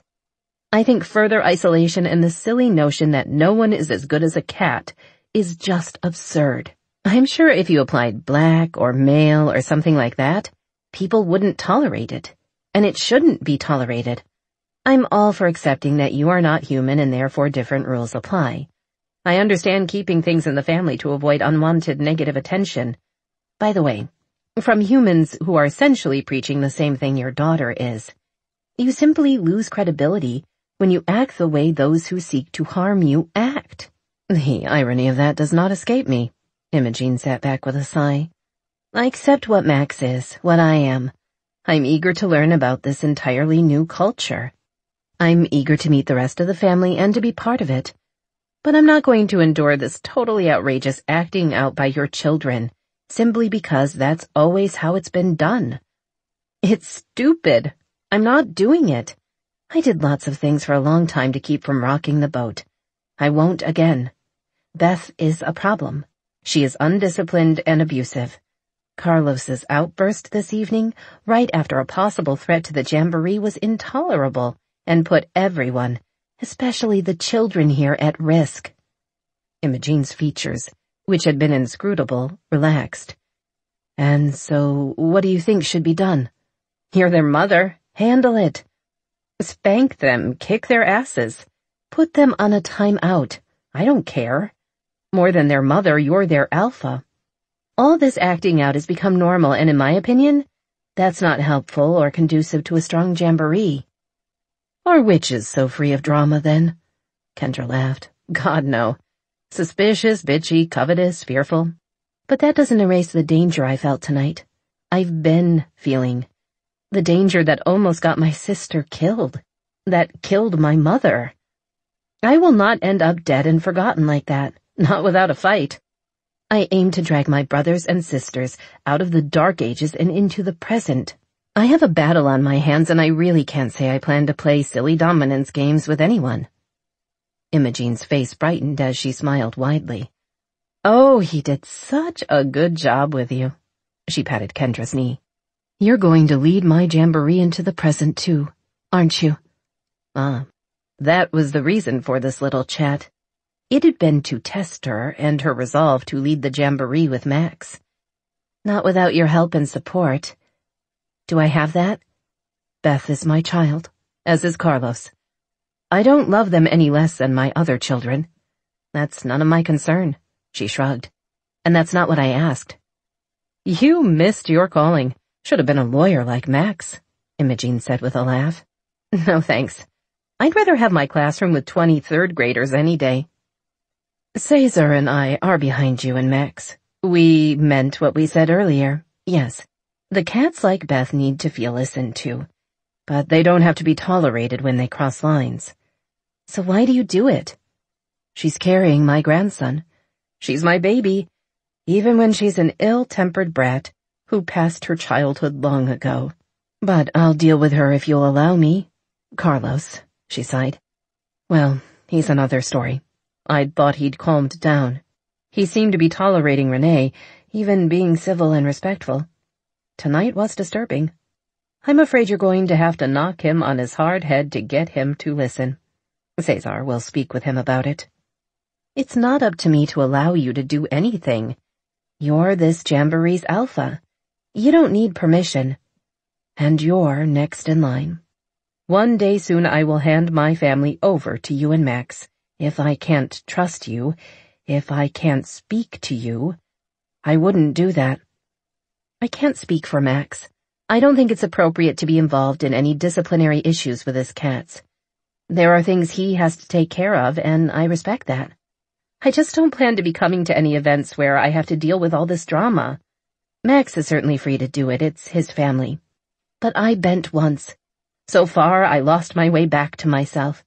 And I did it for a man. I let his family take everything from me. I vowed to never go there again. I love Max and I'd die for him, but I'm not giving him my life, if you understand the distinction I'm not making very clear. Imogene looked at her for some time without speaking until she nodded. You're making yourself very clear. I respect what you're saying. I do hope you give us all another chance and stay for the rest of the evening. Especially as it's supposed to be about you. I think the point has been made, or I hope it has. I really enjoy having you around. My kids, but 2 of them, certainly seem to like you. You're good for Max. You help him see beyond his job, his duty. You help him understand duty applies to his whole life, not just his role as next in line. Kendra smiled. All right, thank you. He's good for me, too. We've got a lot more getting to know each other to go, but he's worth it. He makes me happy." They stood and walked out together to where Max paced in the family room, even as he looked down at the video game the kids played on a nearby television, and gave his input. Max had been waiting, not so very patiently, but he'd managed not to storm in and demand to know what was happening. While he'd waited, Gibson had come in to let him know they'd swept outside, only to find no one there, but fresh tire tracks at the top of a nearby rise where there was a nice view of the De La Vega house set back from the street. Gibson had taken Jack with him. The wolf's expertise and input on this was very much appreciated. Max could see Kendra and his mother had reached some sort of amicable accord. The panicked knot in his belly eased slightly. "Your lovely Kendra has agreed to give us another chance." Imogene kissed her son's cheeks. "You chose well." He smiled at his mother. "I agree. Kendra, have you met this motley band of monkeys yet?" Max turned and motioned at the room full of kids. "Not yet." She moved into the room. "Oh, Mario Kart. I love Mario Kart. You want to play?" One of the older boys handed a controller her way. "Yeah." Chapter 12. The drive back to his house, no, their house, was quiet. She and his mother had laid down some sort of law between them in their little conference, but neither had given him any details. After Kendra had so very powerfully owned her new role and told Beth off, she'd left with his mother. Max had then told Beth and her husband to leave. Cesar did not contradict this, though Max did see his father on a long walk with Carlos later. "I'm sorry," he said as they pulled into the drive, waiting for the garage door to open. "For what?" As she eased to face him, the slap of heat that lived between them stole his breath. "Christ, you turned me upside down." A smile touched her lips. "You're apologizing because I turn you upside down?" He pulled in and shut the engine off. The hem of her dress had slid up, exposing the top of her thigh and the flash of bare skin above the hose she wore. "I'm sorry for that fucked up scene tonight." She made her little pfft noise at him.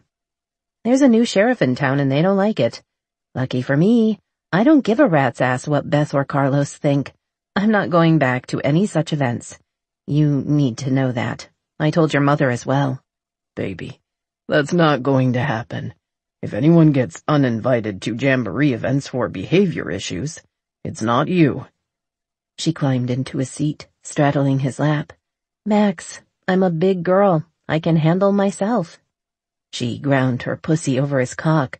There was no room to move the seat back. He had it back all the way. And he needed inside her body right then. "Fuck me, Max. It's been about 6 hours and I need you so badly my hands are shaking. My cat is quite slutty, apparently." He laughed, as shaky as she was. "Slutty works for me." He touched every part of her he could reach, but it wasn't enough. "Out. We need out." She growled, but let him open the door and stumbled out. That's when he pivoted her to face the car. "Hands on the hood. For now. Feet wide." He pulled her dress hem up, humming at how sexy the stockings looked, loving the rich blue of her barely there panties, which he quickly got rid of. Leaning in, he took a deep breath, all of her entering his consciousness and driving him wild. "Hurry," she whispered. One-handed, he got his pants unzipped and freed his cock, a bit more adjusting and a quick slide of his fingers through her pussy to be sure she was ready, and he'd positioned himself at her gate and began pushing inside. Her heels were high enough that she was at the perfect height. She pushed back against him, meeting him thrust for thrust. Her hair fell from the pretty updo she had it in, making her look disheveled and ridiculously sexy. His mouth watered just looking at her, looking at their reflection in the windshield. Unable not to, he ripped the back of the bodice open, baring the pale skin of her back. She arched on a ragged cry of his name. When he leaned down, he meant to lick and kiss, but when his teeth found her skin so warm and pliant, there was nothing else to do but bite. She gasped as her inner muscles gripped his cock. The taste of her skin was unlike anything else. Magnificent. Salt and spice, uniquely hers, and in turn, uniquely his. He let it lie on his tongue like fine wine. She was close. He felt the change in her body. She slickened, heated to the point where he had to clench his jaw to hold back. He pulled out, ignoring her growl of frustration, as he sat her ass on his hood, went to his knees, and, spreading her thighs open, dove in, licking her pussy, delighting in her squeal of pleasure. Her nails dug into his shoulders, urging him closer. He found her clit, sucking it into his mouth, pushing her over the edge. He growled his pleasure, always unable to get enough of her, needing more and more, even as he had her. When he found his way back inside her pussy, she opened her eyes, her hair a sexy mess around her beautiful face. He leaned down, fucking into her body so hard, she bounced until she wrapped her legs around him for purchase. His lips found hers and she opened to him on a sigh, her arms twining around his neck. Her taste mixed with his, until it was all just them. She broke the kiss as he continued to fuck her, brushing her lips down his neck until he shouted, coming harder than he could ever remember coming, when her teeth sank into the skin exposed at the collar of his sweater. She struggled for breath, the hard, cold hood against her back, a feverishly hot Jaguar shifter at her front, his weight against her, his cock still inside her pussy. Wow, she licked her lips, hoping the feeling would come back.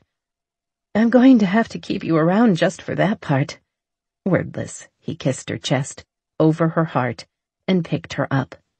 He always held her with such gentleness and care that it brought something out she'd known she was missing, but had been unable to quantify. He cherished her. Thank you, she murmured, as she stayed wrapped around him like a monkey. I just fucked you in the garage on the hood of my car and ripped your dress. Amused, he snorted. What are you thanking me for? For loving me? He put her down carefully, kissing her soundly.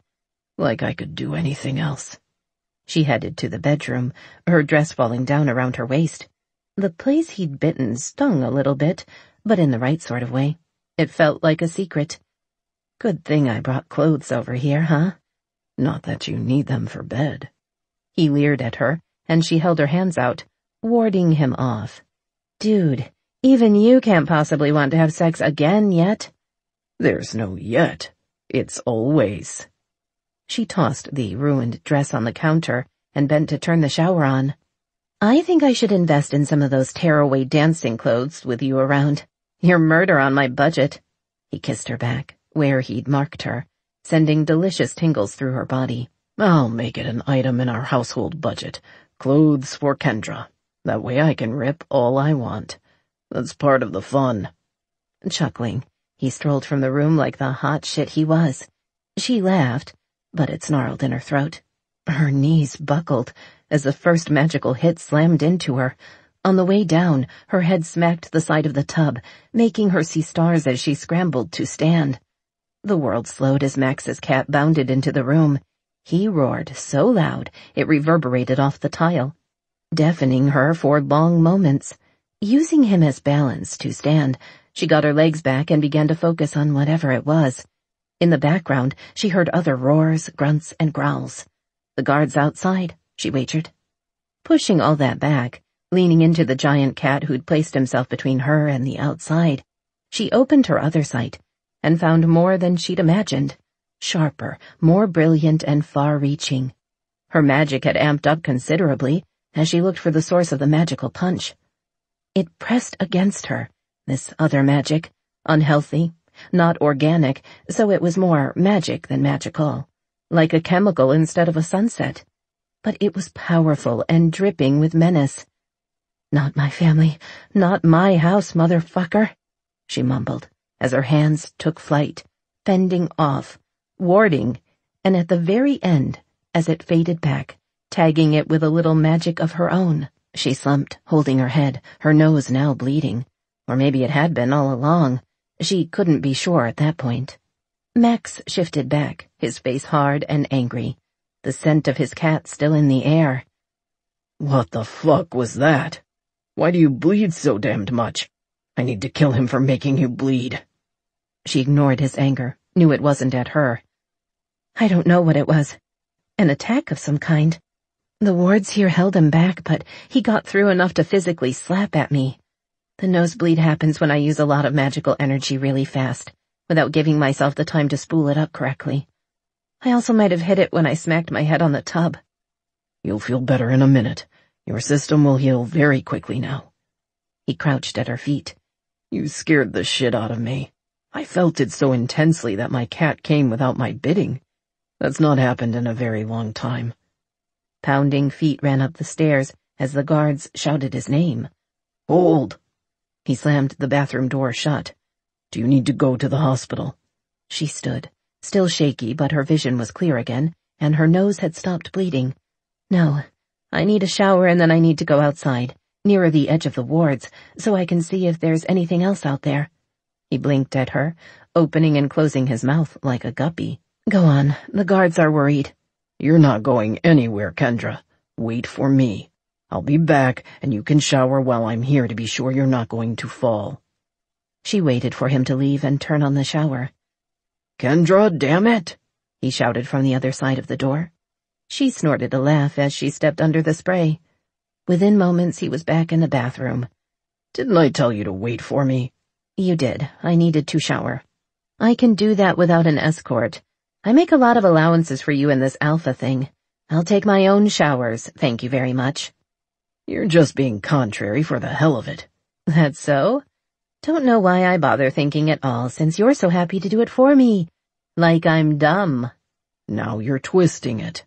Yep, that's me, twisting my own damned feelings because God knows when the great Max de la Vega speaks, he knows everyone's heart and mind better than they do.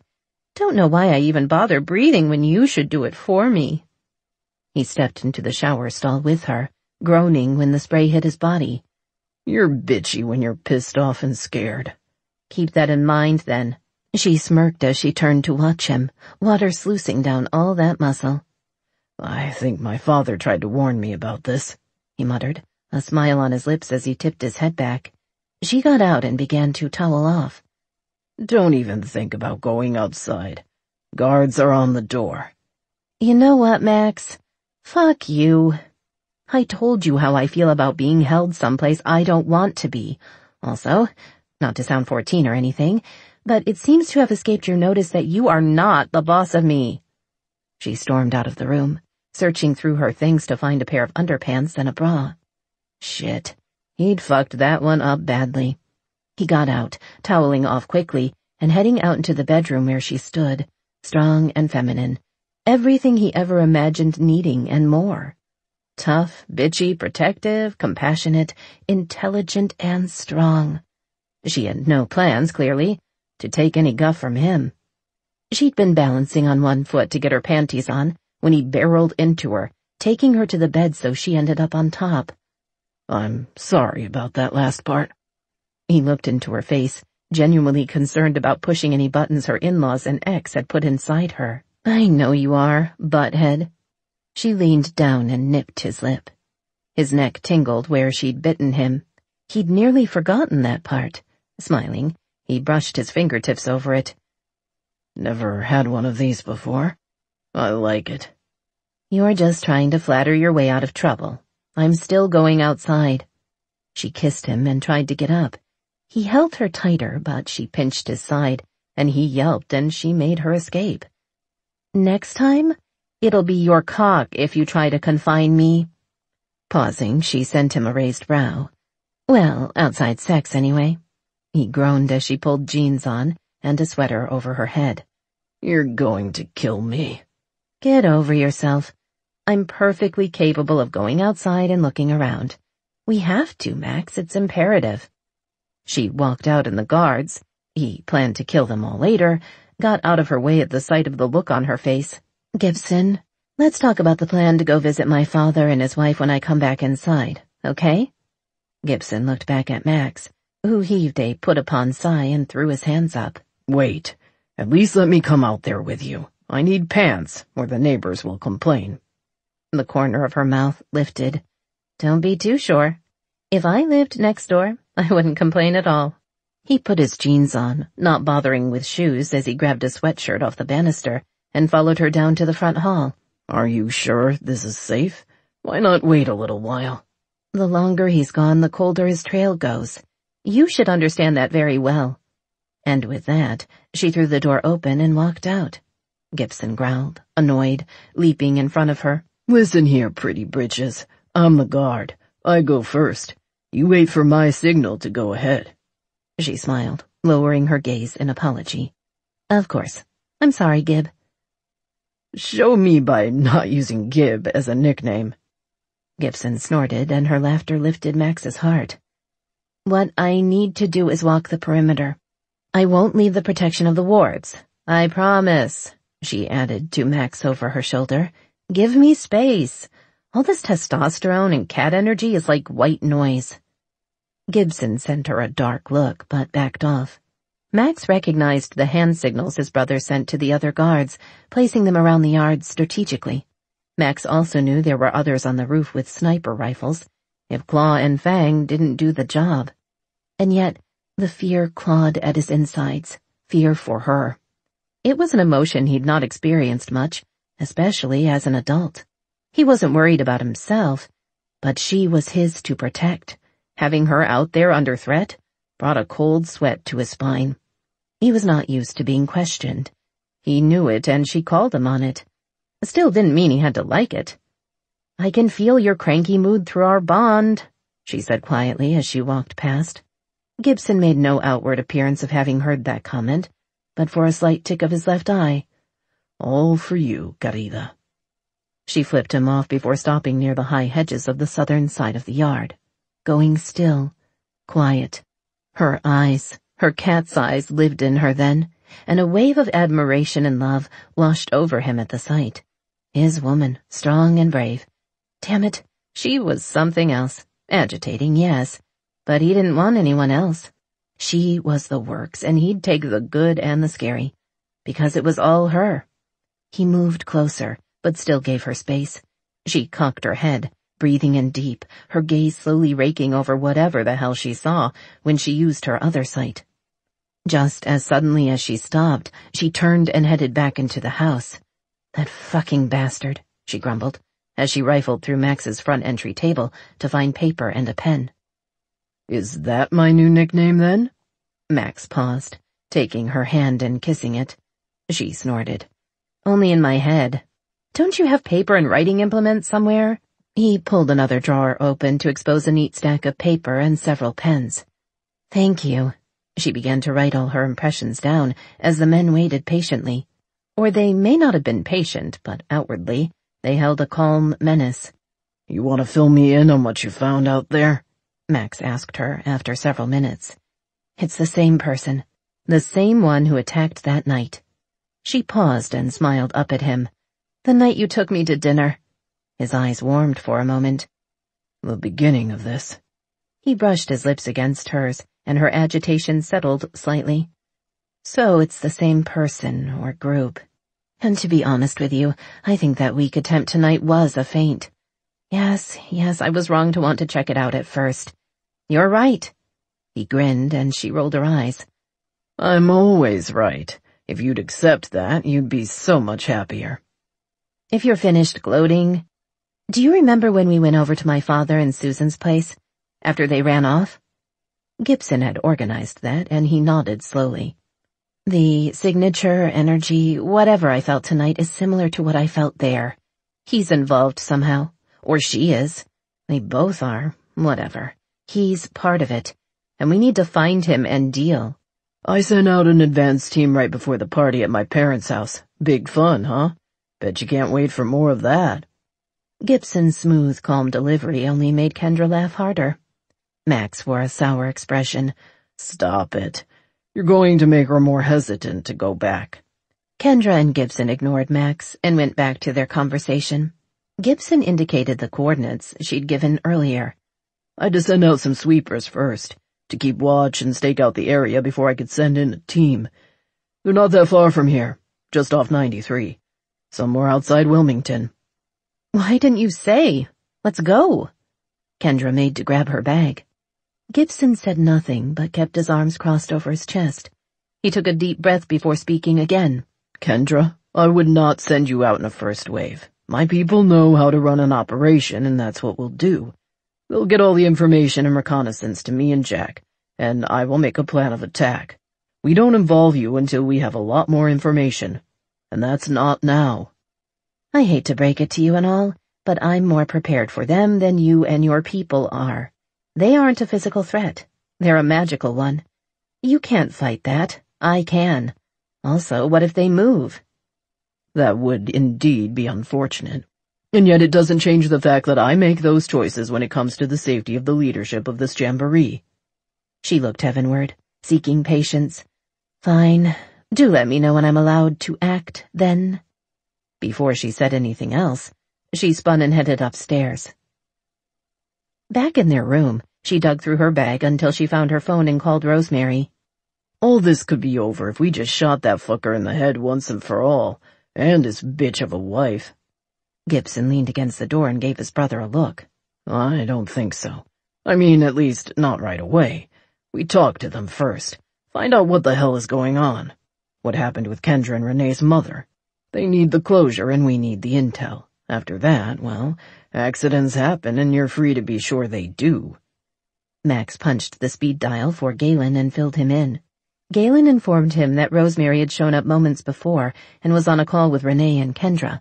They'd keep Renee inside as much as they could, which wasn't much, given that the following day was a Monday, and Renee would want to go to work. Gibson interjected with information as they spoke, beginning to build a plan. Jack added his points, telling them he had his people on it as well. Busy girl, your wife. Gibson's mouth might have shaped into a smile very briefly as Max hung up with an annoyed snarl. She's not going to let this go, and I can't blame her. As much as I want to, I can't. This is about her people, and she has every right to want to deal with it. Her mother needs avenging. Gibson lifted one shoulder. Max, it's not going to stop there, and you know it. She has a vision for the future of witches. One you and I both realize is totally unnecessary. This attack thing isn't isolated. Even when we find and eradicate this threat, there'll be more. She has a path, like you have a path, and those will intersect. For instance, when you both drag the jamboree into the 21st century, she'll draw fire, but hold you to the course. We all need it. She couldn't just be a school teacher. No, she has to be Buffy the fucking Witch Slayer or whatever. Gibson did laugh at that. You'd be so bored with a woman who wasn't your equal in the ambition department. But you're both going to fight a lot. She's headstrong. You are too. You're used to total obedience and having everyone simply turn to you for direction. She's not the type to ask permission. It'll make the sex hotter, though. I'd draw the line at discussing my sex life with you. Must be smoking hot, then. Gibson stood straight. She won't agree to a driver to work. But if you were smart, you'd take her yourself. It would be a lot easier if she just obeyed me. Dream on, asshole. Gibson opened the front door. Gonna be difficult to protect her fully at work. All those kids around. Adults are extra watchful of strange men. I know. But she won't take any time off. I've asked. Do what you can. Always do. Night. With a last wave, Gibson walked out the door, leaving Max alone and agitated in his front hallway. Chapter 13. You're going to kick my ass. Kendra looked up, halfway into a smile for her brother-in-law when he said that. Gibson de la Vega, what have you done?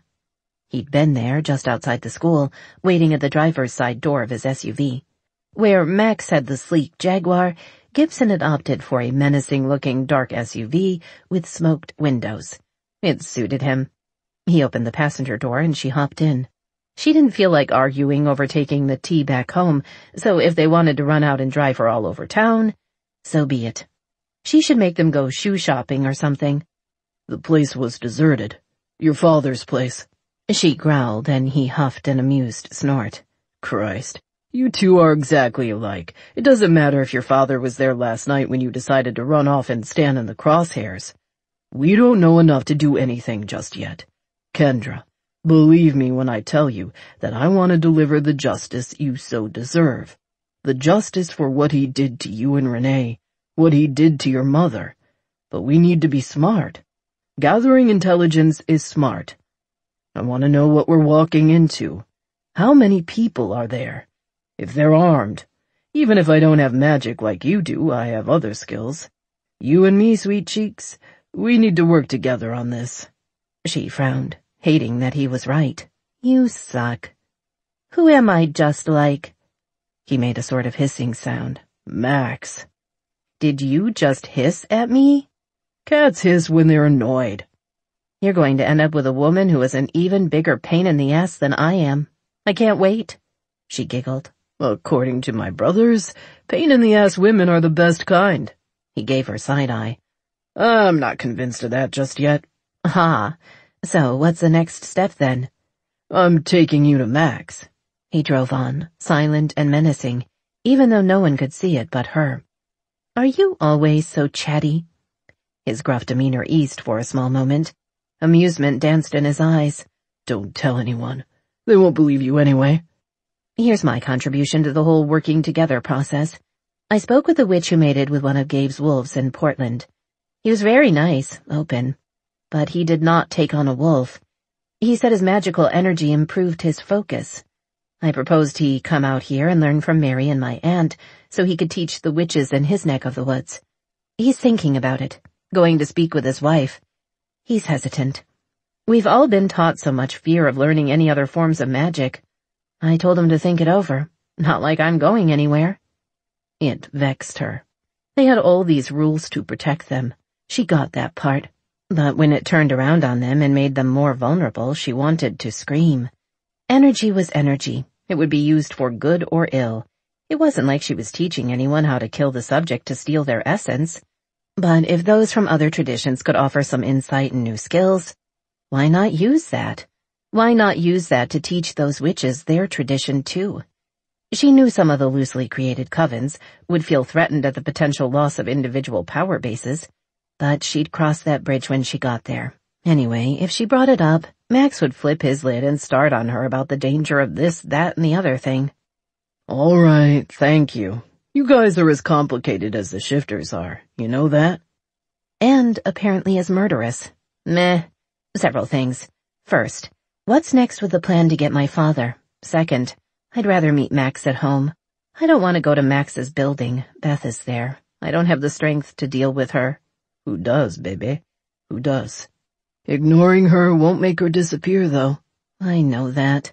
But it saves my blood pressure, and short of killing her, it's the best I can do right now. She's pregnant. I'm not going to do anything that would endanger the baby." "Shall I share something with you about my sister?" He pulled into his very own spot in the lot beneath Max's building, totally not listening to her. Something else he had in common with his brother, but she wanted to hear the details about Beth, so she let it go. For the moment. "Beth was really into school, popular, pretty, had lots of boyfriends.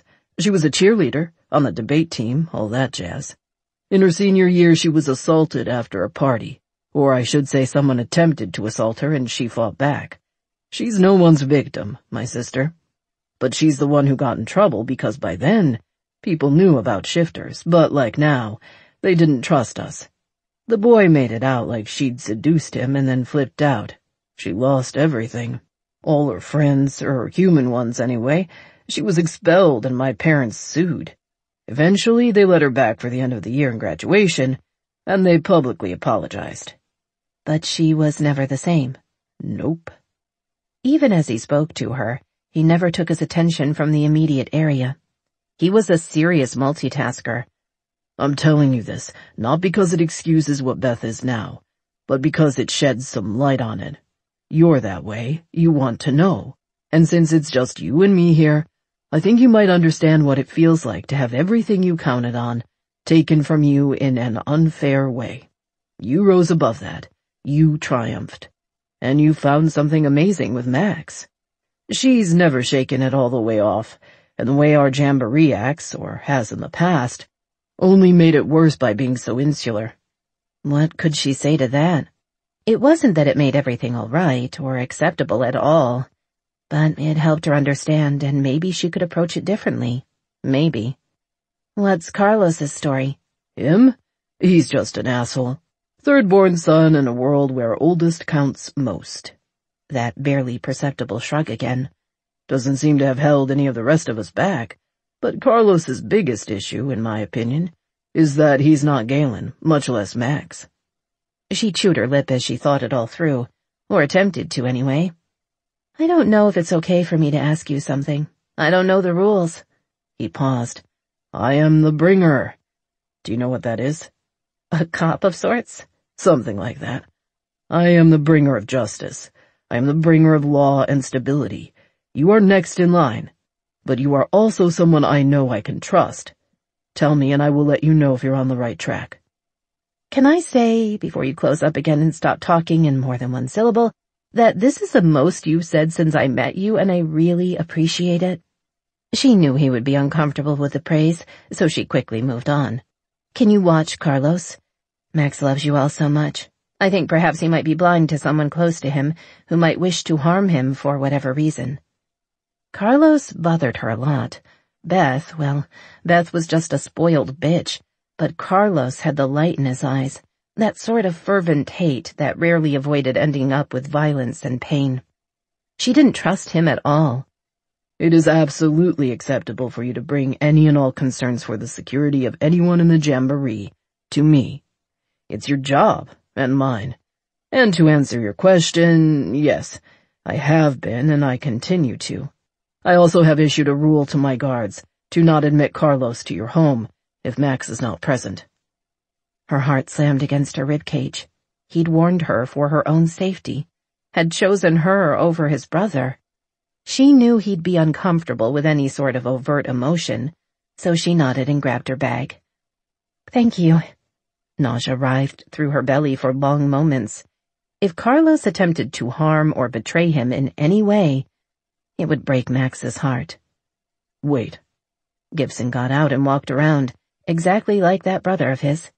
He opened her door and escorted her through the walkway and into the lobby. Yes, it's old school and all, but I'm a gentleman, and by getting out first, I can survey the immediate area and block you as we move into the building. He put a hand on her lower back, but kept his gun hand free as they moved. By the way, Max and I would appreciate it if you'd consider going to the range to learn how to shoot. It's an important skill. So Max knew then? About Carlos? Or was this about Carlos? Gah. In any case, he'd phrased it as a request rather than an order. She could get on board with that. All right, yes. That sounds like a good idea. As long as it's after school or on a weekend, I'm in. Renee waved the two of them over to her small coffee/smoothie bar located in the sun-flooded lobby. Gibson, try this. She shoved a tall glass his way. Suspicious, he sniffed and then drank some of the liquid. He purred. Renee clapped, beaming. You like it. Yay. He ducked his head a moment. Yes, it's quite good. Thank you. Don't let this get out or anything. Renee looked from side to side and leaned toward Gibson. But Kendra and I are the awesomest sisters ever. Stick with us and you'll have ginger orange juice iced green tea any time you want. She gave him a quick peck on the cheek and he smiled, sweeter than Kendra had ever seen. Gibson shook his head, but the smile remained a little longer before his normal, inscrutable, scary guy face came back. Kendra hugged her sister. I want to talk to you, but I expect Max is waiting. So, how about you, Jack, and Galen go to dinner with us? You too, Gibson. Max took me to this place, dark oak paneling, sumptuous banquets, and the best steak I've ever eaten. It was our first official date. He took you to a more. He knew it even then. Gibson tipped his cup. This is delicious. Thank you, Peaches. Renee blushed. Bring a date, Gibson.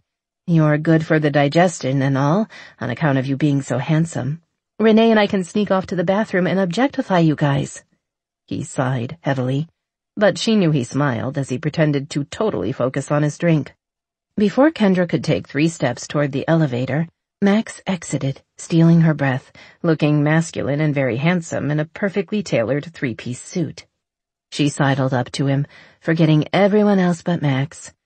My goodness, sir, you're the very model of masculine beauty. She fluttered her lashes and he dipped down to kiss her quickly. You're one to talk. You know what that school teacher thing does for me." She wanted to laugh. She wore blue pants, ballet flats, and a deep crimson sweater. Hardly prim, though certainly not sexy. Her hair was loose, and she wore a scarf to hide the bite mark he'd given her. He untied it slowly, revealing the spot where he'd first sunk his teeth into her skin. Her breath came short as she wanted that again. Carrie, you're going to tempt me to ravish you right here in the lobby and get me arrested and disbarred. Thing is, I want to see you naked but for diamonds dripping over your breasts. Can't afford that if you get me disbarred." She grabbed his lapels and dragged him closer, tiptoeing up to whisper in his ear, "I want you to mark me again, on the inside of my thigh."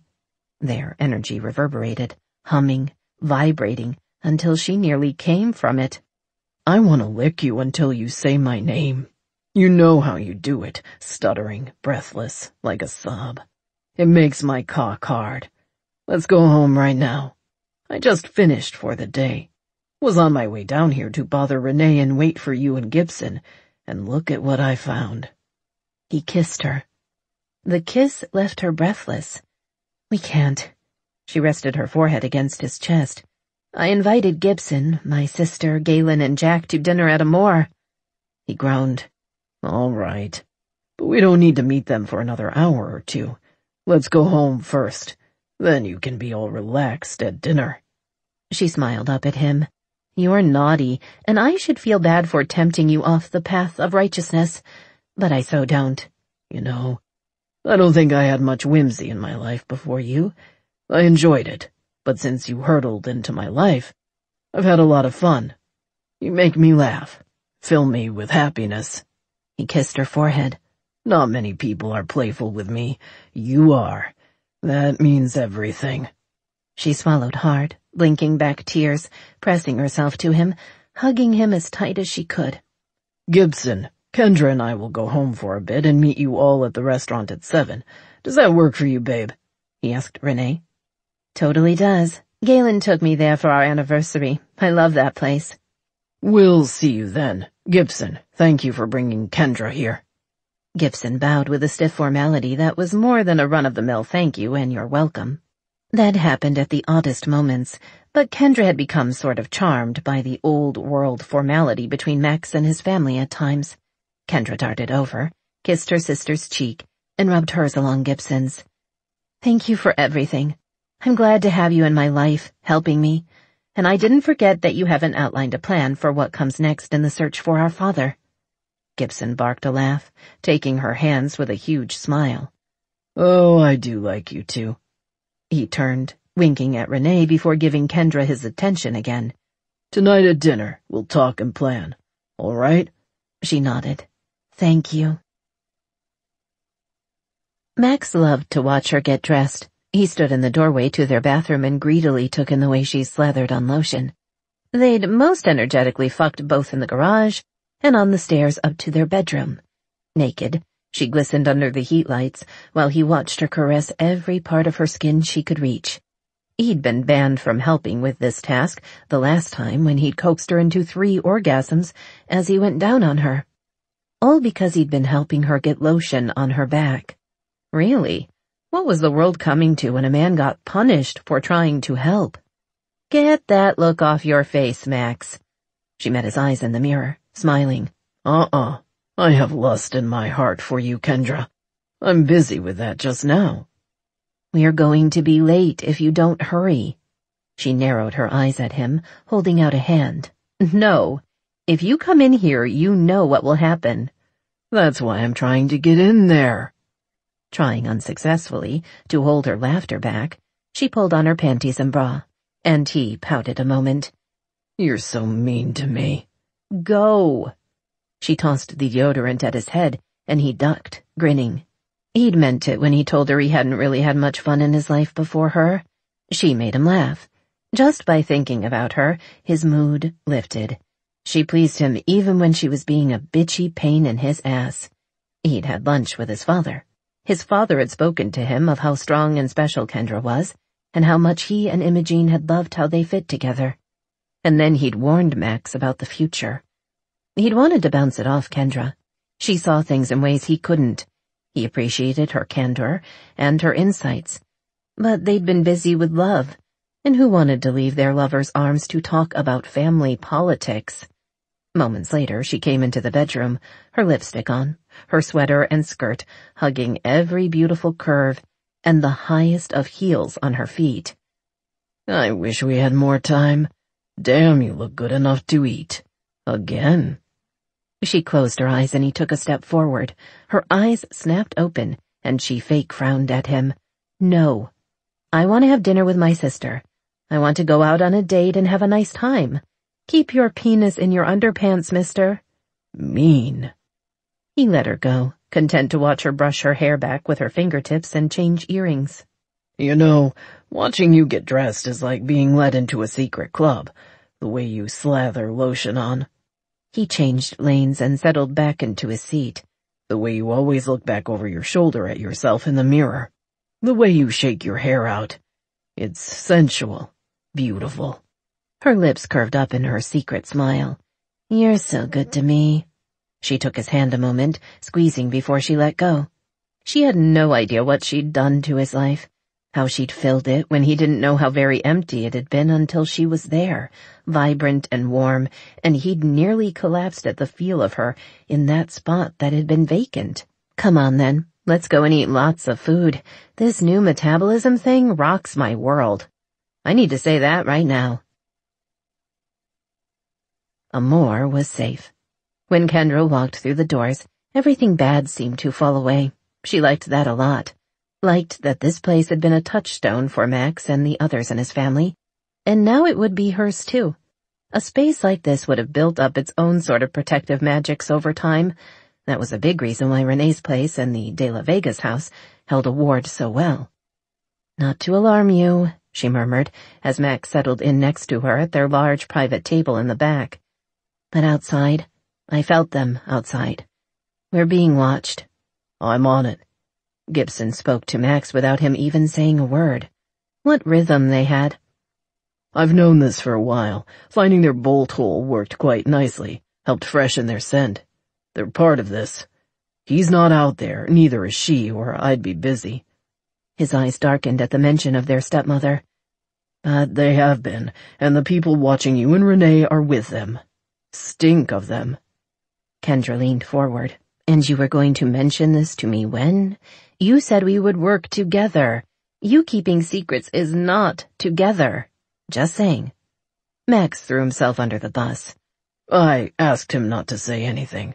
I wanted you safe, but not worried. Max, we've discussed this more than once. I won't have you making these sorts of choices for me. You are not my parent or even my alpha. You can't hide things this way. He met her gaze, implacable and unshakable in his conviction. I'll do what I need to keep you safe. You'll do it alone then. I can't believe we're having this conversation. Again. You either trust me to run this jamboree at your side or you don't. I bet your father doesn't dare hide the sort of thing from your mother. You think I'm less worthy of respect? Galen sighed, leaning back, his hand on Renee's.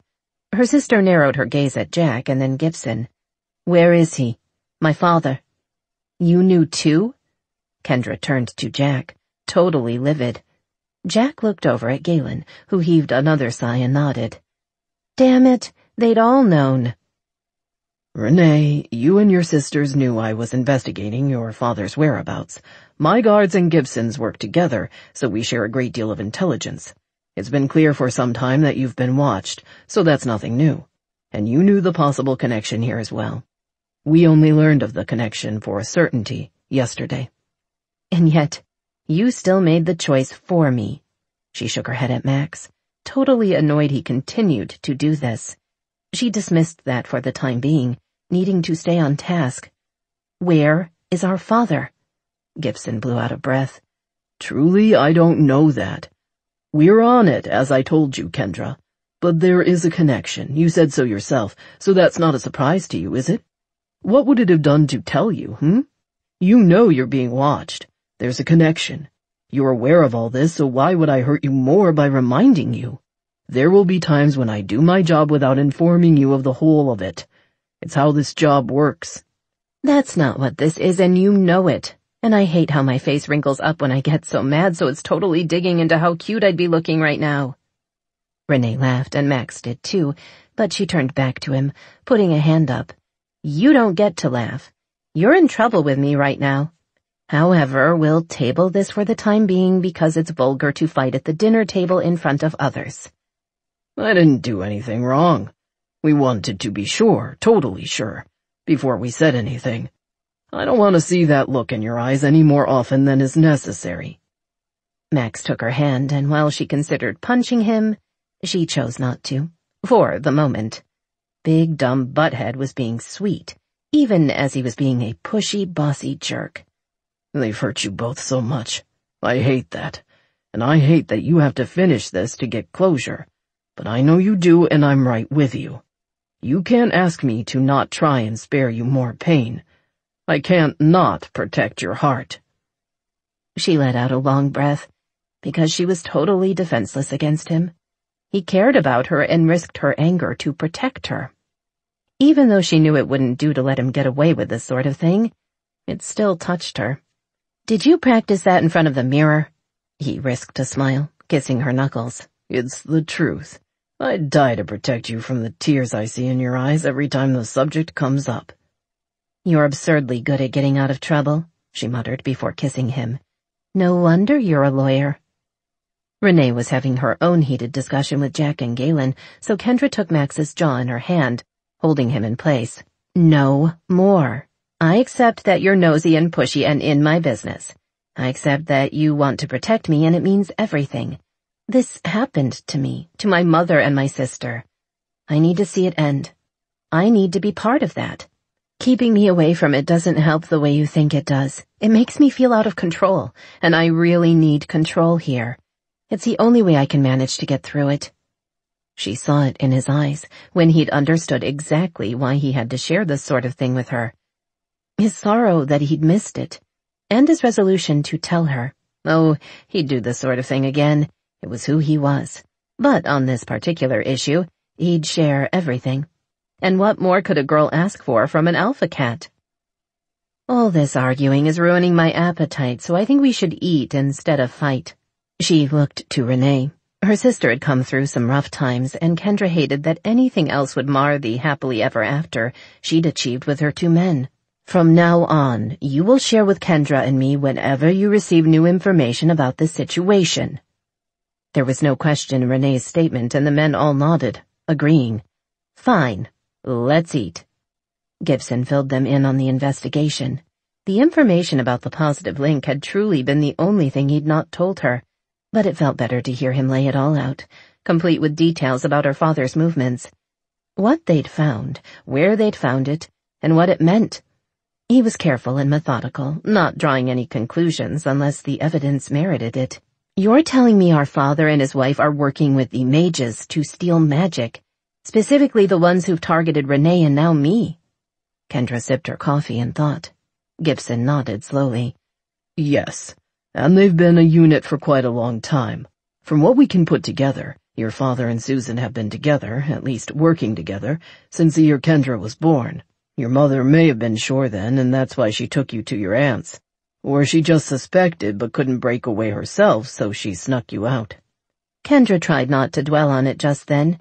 She had a job to do. Mary told me about this magic, concealment and protection magic, for one person on behalf of another. If that's what my mother did, it might have been that she stayed in place to make a sacrifice strong enough to keep me hidden and Renee safe. It's just conjecture at this point, but the way everything happened doesn't make a whole lot of sense, so it's not that much crazier to think that. And it held true when they'd discussed it. That may be it. Gibson smiled briefly before continuing. We managed to uncover their trail. From Gilroy to Santa Fe, where your stepmother read palms and ran crystal healing seminars. Kendra growled. She probably fleeced those who had true power, stealing their energies like a pickpocket. We've found an arrest. A group of women filed assault charges against her, said she'd physically harmed them during a reading. They let her go, but only after a full day in jail. My contacts in Santa Fe tell me there'd been a lot of suspicion towards Susan and your father the whole time you lived there. I can't believe I don't remember that. I have had dreams of deserts and mountains, but that's a common dreamscape, so who knows? Renee spooned up some of Amore's delicious meatball soup. Your memories are beginning to fill in slowly. You'll get it all back, though I wish we could scrub out the bad stuff first. Jack squeezed her hands. Then they lived in New Orleans for a year. Same sort of story, only this time they were run out of town. I've got investigators down there, seeing if we can't connect up with some of these mages. Perhaps they'd have a reason to give us information if they thought it might hurt your father. Be careful, Gibson. I think it's important not to let these mages know how much power you have. I'd prefer it if you'd keep your distance and let humans deal with the mages when you're poking around. I take the safety of my people seriously. When you brought up the possible risks, I spoke to them about it, to be sure they're using local law enforcement and other shifters to get the info to stay out of the picture the best they can. I agree that it's best to keep how much magic we have on the down low until you figure out how to handle this problem. Kendra nodded. Thank you. So after New Orleans? El Paso, Little Rock, and finally Boston, where she opened her shop. I imagine she's stolen magic and life essence from thousands over the years. She's killed for it. Renee spoke, putting her spoon down. I know this. I saw it in her. Have always seen it in her. Not just our mother, but others. Galen's cat shone in his eyes a moment.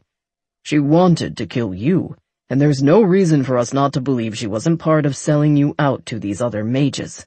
Either way, she'll be dealt with. They can't hide from wolves and cats, not for long. When we find them, we'll deal with them and end this threat. And then she could truly begin her life, free of the shadow her father had cast on her life for as long as she could recall. Chapter 14. Nice control, Rosemary spoke from the other side of the room as Renee went through her paces in the practice space. 2 weeks had passed since the dinner. Not a whole lot of movement in the investigation. It wasn't stalled so much as garnering small bits of information in the wake of a deluge. Max and Gibson both assured her it was a factor in narrowing down and focusing on the target. Gibson said it was often like this right before he got that final piece that broke an investigation open wide. In the meantime, she had classes to teach and classes to take, and a new life to adjust to on several levels. Max had been incredibly generous with his time and knowledge, answering every question, explaining, giving her the tools she'd need to be part of his family. She knew she pestered him, knew it agitated him not to just take over and fix things. But he never made her feel guilty, even when she saw the exhaustion and annoyance with internal jamboree politics written all over him. Great job to both of you. Rosemary clapped before hugging Renee and then Kendra. I'm so impressed. You're such a natural. Renee smiled, blushing, but clearly pleased with the praise. This is the coolest thing ever. Each new thing I learn makes me want to learn more. Jack grinned at his wife from his perch near the doors.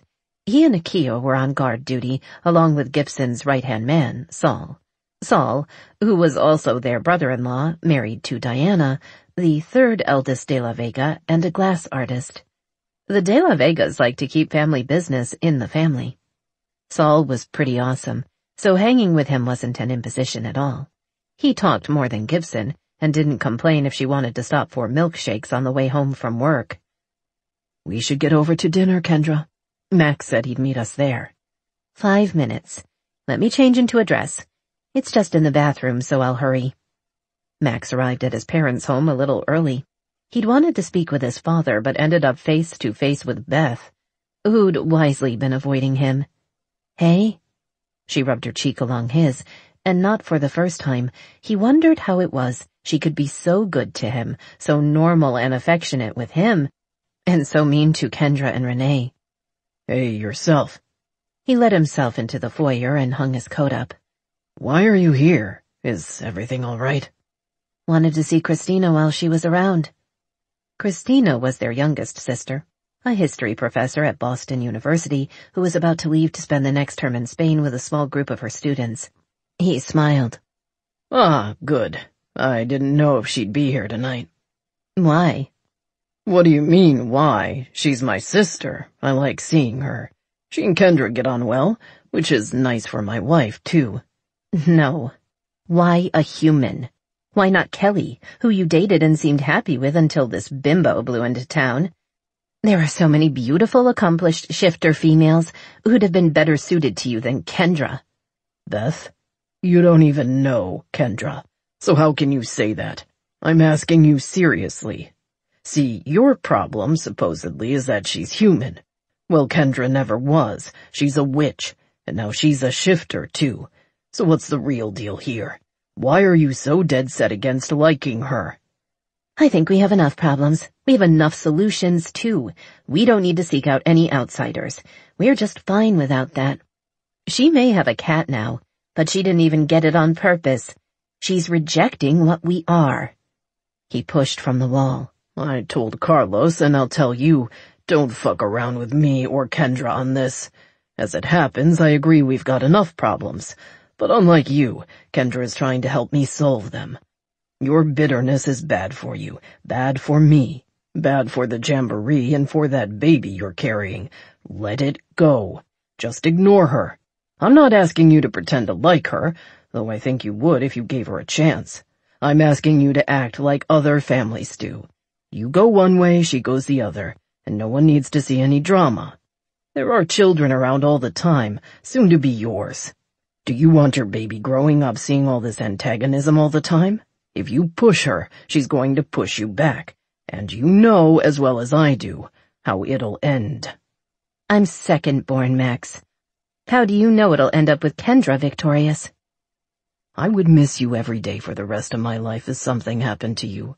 I love you, even when you're acting a fool. But my wife is a powerful witch, and our bond and taking on a cat has made her even more powerful. She can take you out, and she will if you push. You'll end up excised from your family.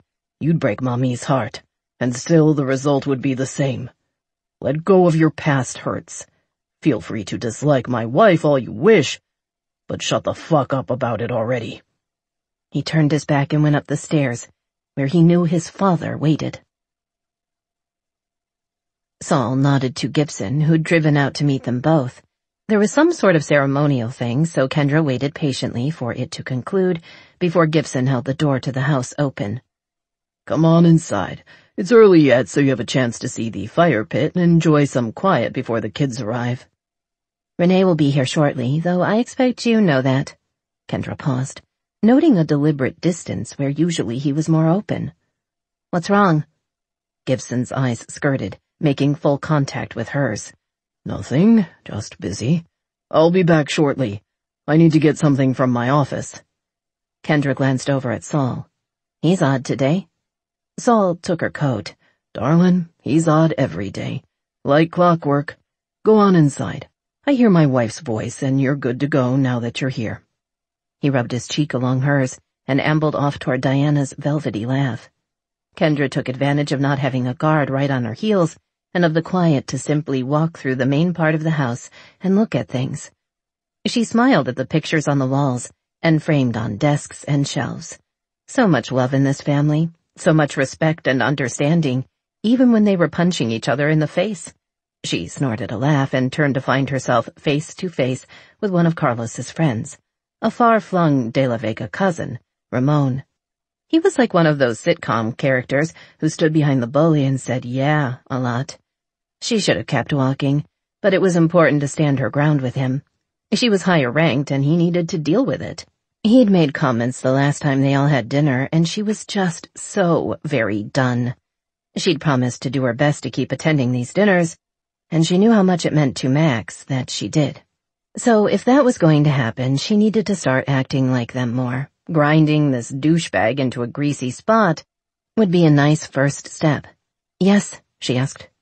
What are you doing to my family? This again. I'm beginning to get so bored with you, Ramon. You don't like me. Point made. What else is there to add that's not cliched and tedious? He growled, and she raised a brow his way. It wasn't that she was afraid of him, but that she hated having to do this because she hated harming Max. Doesn't it matter to you that this hurts Max? That it hurts your aunt and uncle, who are doing their best to lead this jamboree in such troubling times? Do you have no shame? It bothered her, this sort of thing. Not that she expected everyone to like her. That wouldn't be normal in any family. But this faction in the jamboree didn't seem to care how much damage they did. They didn't even seem to think about the repercussions of what they did. And that was dangerous. He'd be better off without you anyway. I'd be doing him a favor. She didn't bother with her snort of derision at the statement. He needed a spanking, and Max had stressed over and over that she had to give one to make a point. So she spooled up her energy, letting him see it, hoping he'd back off. But he seemed too stupid to get it and fear. Don't use your filthy magic here, witch. This, of course, was the worst possible thing he could say. It pushed many of her buttons and had her fisting her hands to keep from popping him one. Some mouth you've got on you. I'll use my magic anywhere I please. I don't need your permission. I outrank you. Now back off. He moved so fast she would have missed it, were she not a shifter as well. But she was, and she saw the razor-sharp claw coming at her face and jerked to the side as she brought a warding hand up, sending her energy through it, enough to lift him from the gorgeous hardwood floor, and enough that when she let go, he clattered down, the breath whooshing from his lips. It was then Max let his presence be known with a snarled growl. Then he reached down, grabbed his cousin by the scruff of the neck, and hauled him up the steps before tossing him out the front door. Kendra watched in awe at how Max moved, as he followed his cousin, getting close enough to own the other man's personal space. You're barred from jamboree gatherings for 60 days. He hauled off and punched his cousin square in the face. That's for showing claw to my wife. He punched him again. And that's for being so stupid. You'd do it after you were warned. It was at that point she noticed they had an audience. She'd knocked Ramon on his ass in front of pretty much his entire family, and none of them seemed mad.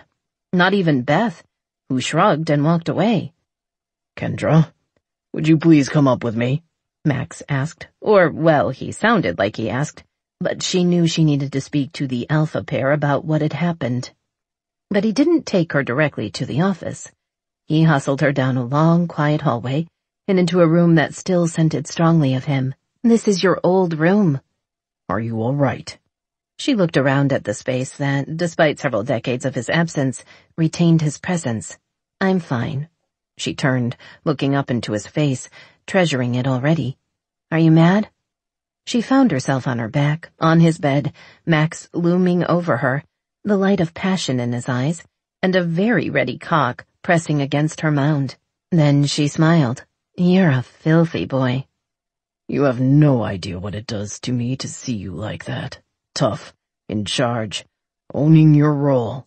He said it, but the words were nearly a snarl as desire overtook him. He needed her so badly he couldn't see straight. Then take me, she whispered, and he knew she'd felt the blast of his want through their bond.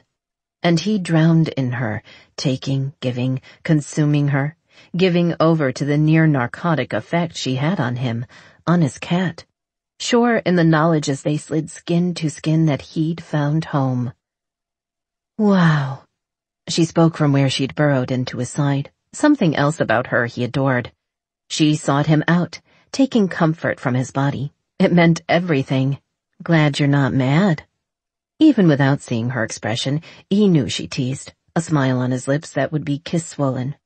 I'm mad at him, at the situation.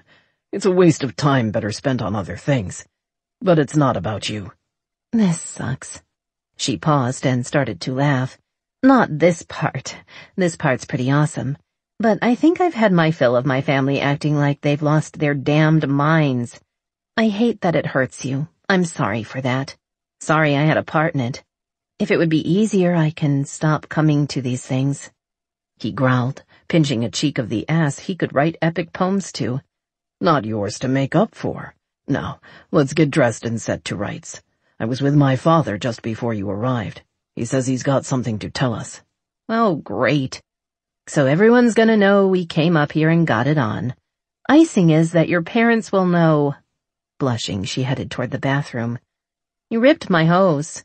Yeah, well, you're going to need to carry around a change of such things. Or I can tuck them in a drawer or my pocket. he leered as she disappeared into the bathroom. Or you could control your lustful impulses. They both laughed at that. By the time he'd gotten himself dressed and straightened, she came out looking beautifully unmussed, though it would have been impossible not to see the glow she had about her. Don't need hose anyway. Your legs are perfect. She smiled, flattered. Thank you for saying so. But they're cold. In case you haven't noticed, it's April. In case you haven't, your body temperature should be higher. Aren't you warmer since you took on your cat? He zoomed in, sliding himself against her, covering her in his scent. I am now, but we just had sex, so back off and let's go deal with your parents. She turned in his arms, straightening his collar and smoothing down the front of his shirt. Handsome. Is this bad, do you think? Is there trouble? I don't know. But given the way things are going, I'd wager there's something up. Yes. Geez. His mother was ending a phone call as they knocked and entered the office. Max scented his father's emotions, could feel the pull of them as they shut the door. I'm sorry to pull you two away, but there are some recent developments we need to discuss with you. Cesar sighed heavily. Thank you, Beauty, for setting Ramon to rights. I've heard word about it. Gibson says you handled yourself well. Nicely done to ban him for a time. Perhaps with some cooling off, your cousin can find his head. It's wedged up his ass, so don't wait too long, darling. Imogene threw her hands up, totally frustrated. His mother is the same. Spoiled all those boys so much, they think they're smart, when actually, they got the short end of the intelligence stick.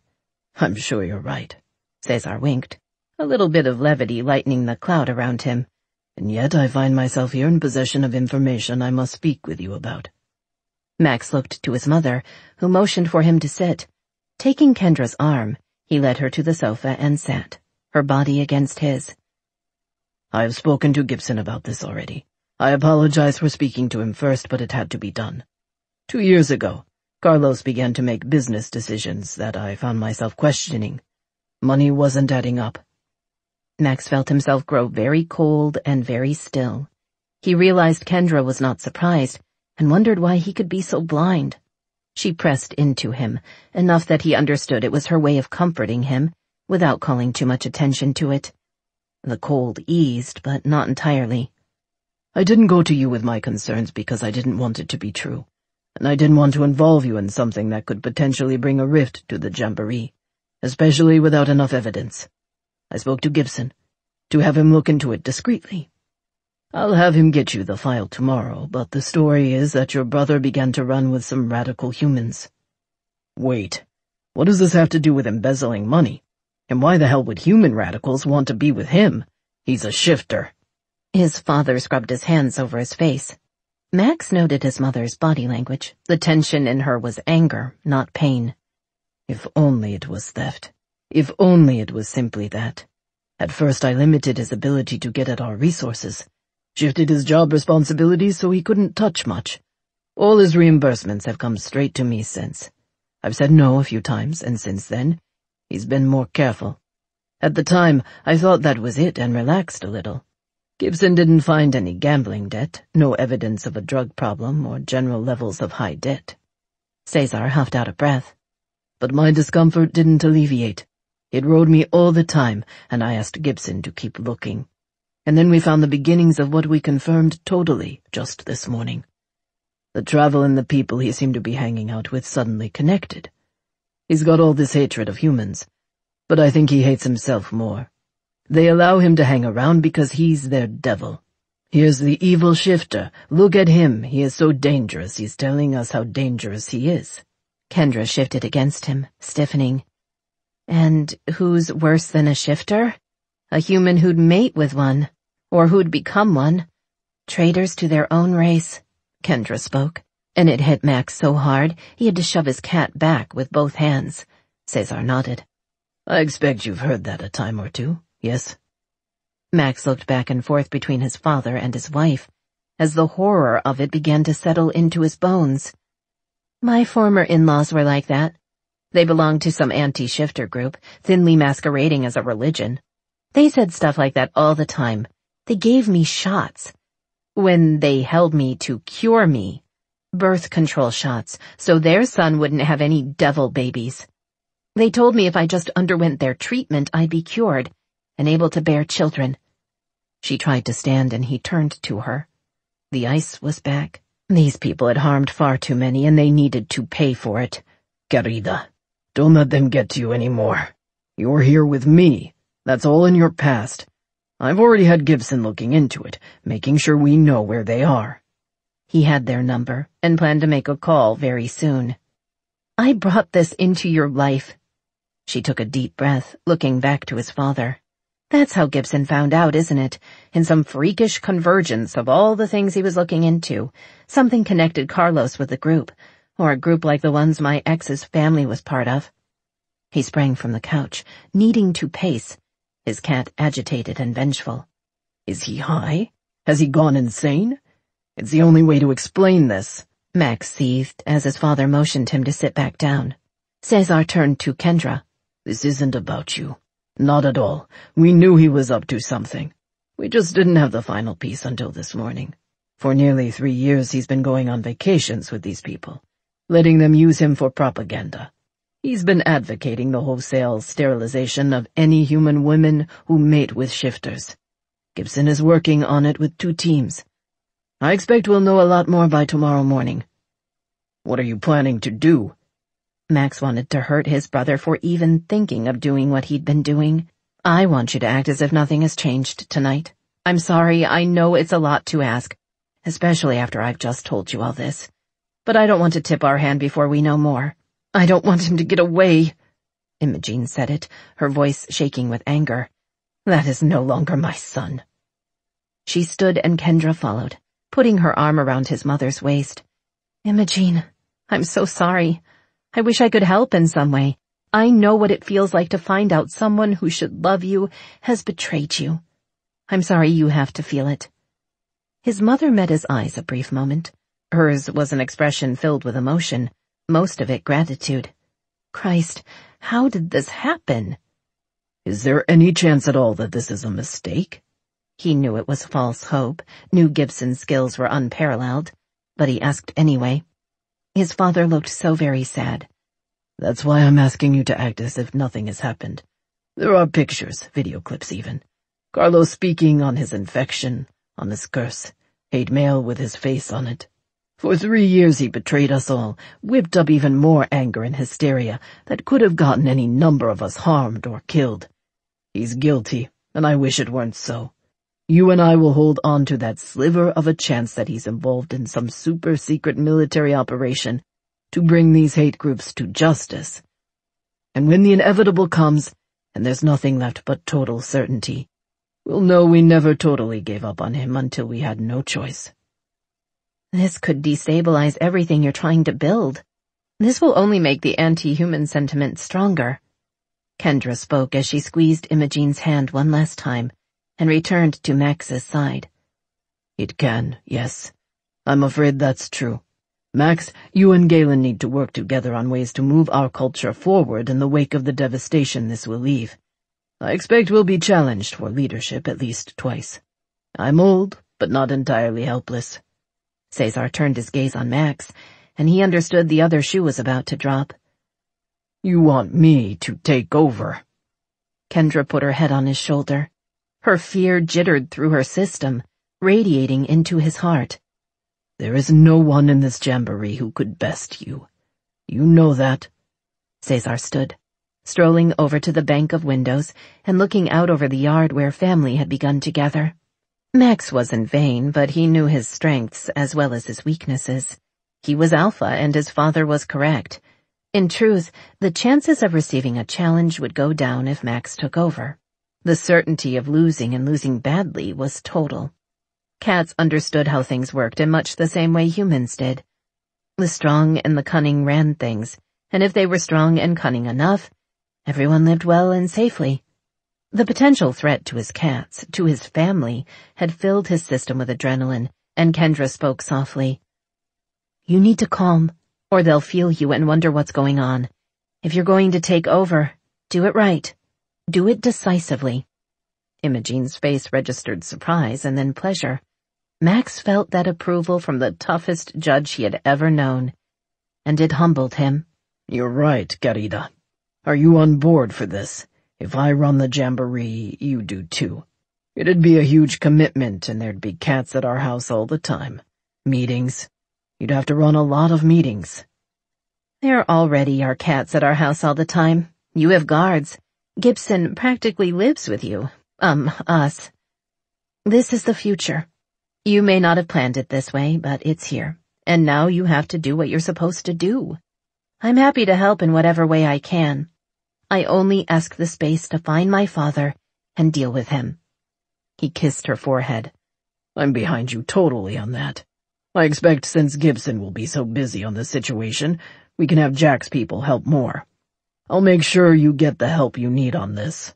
Akio has been keeping me updated on everything. I'll speak with him and Jack, explaining everything. Or, well, what I can anyway. Are you all sure I should be doing this? There will be so much upheaval when Carlos is exposed for what he's done. Should we add a former human witch to the mix? His mother waved a hand at that. I've been alive long enough to see a great many things. Coming out to humans was the biggest and we survived it. My son's cat chose you. Your own cat chose you. You are meant to be here and meant to help Max and your cats through this. I know it. Kendra shrugged. All right then. I expect I'll need help, so get ready for all my phone calls. His mother smiled. Of course. They spent another 20 minutes discussing the transition. Max wanted his father to continue on with the day-to-day running of the jamboree. He'd done it for 30 years and had done it well.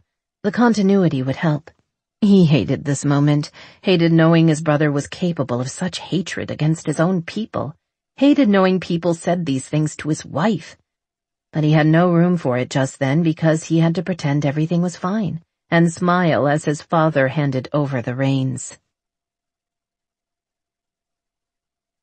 Chapter 15. I'm sorry you had to find out this way, Gibson murmured as they all came downstairs.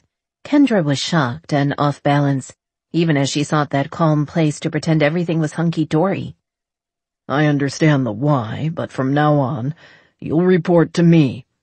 Max stood tall, regal, she realized, owning his role completely. Gibson nodded solemnly. Of course. Congratulations, and I mean that. Let's grab some food. I'm starving. Kendra figured if they all ate, things would be less tense. Hungry shifters were a very agitated bunch. Max grinned, taking her hand. As always, very forward-thinking. Don't get used to it, but why don't I make you a plate? It'll give you a chance to sit and visit, and I can mill around. I know there are already rumors about Ramon, so why not just be upfront and in their faces? When he leaned down to kiss her, she whispered in his ear instead. I believe in you and all your limitless potential, Max. You can do this. He took her hands and slipped a ring on her finger, catching her totally off guard. I've had this for a few weeks. I wanted to give it to you at the right time.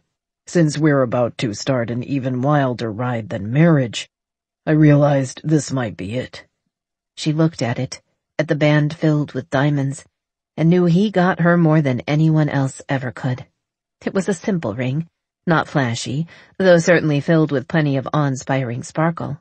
He knew her, and that filled her with so much pleasure, she nearly made a very girly squee sound. Instead, she grinned up at him, not caring who saw it, throwing her arms around him for a big hug as she thanked him before nuzzling his neck. I take it you like the ring? His pleasure rolled through their bond. I love it.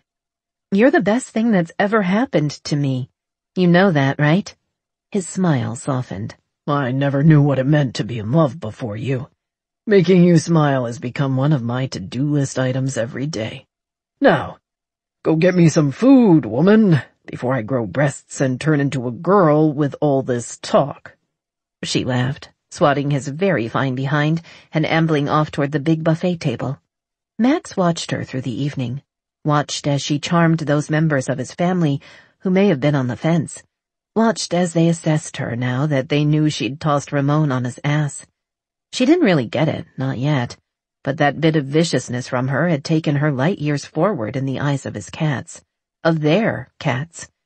When his father made the announcement, which would be any moment now as he was just finishing his ramble about some upcoming family stuff, the other cats would understand that Kendra was more than capable of running the jamboree and protecting them from threats.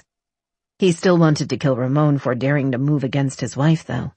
Oh, and his stupid fuck-all brother who'd lost his damned mind. Renee shifted, leaning closer to Kendra. The sisters had created a bond he admired and knew would serve them both well. Renee was very well respected after years of struggle to make her place in the jamboree, and Kendra openly credited that with her own success. They were unified and strong, and it pleased him inordinately to see it.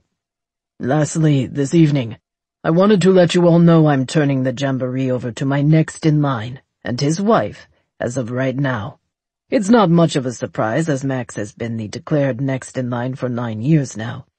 Imogene and I have discussed it amongst ourselves and then with Max and Kendra, and we have every confidence they will lead this jamboree into a new era blessed by even more success and happiness. Cesar delivered the lines and smiled at the assembled group, like he hadn't just tossed a bomb into their midst. Kendra looked to Max, showing him her heart on her face.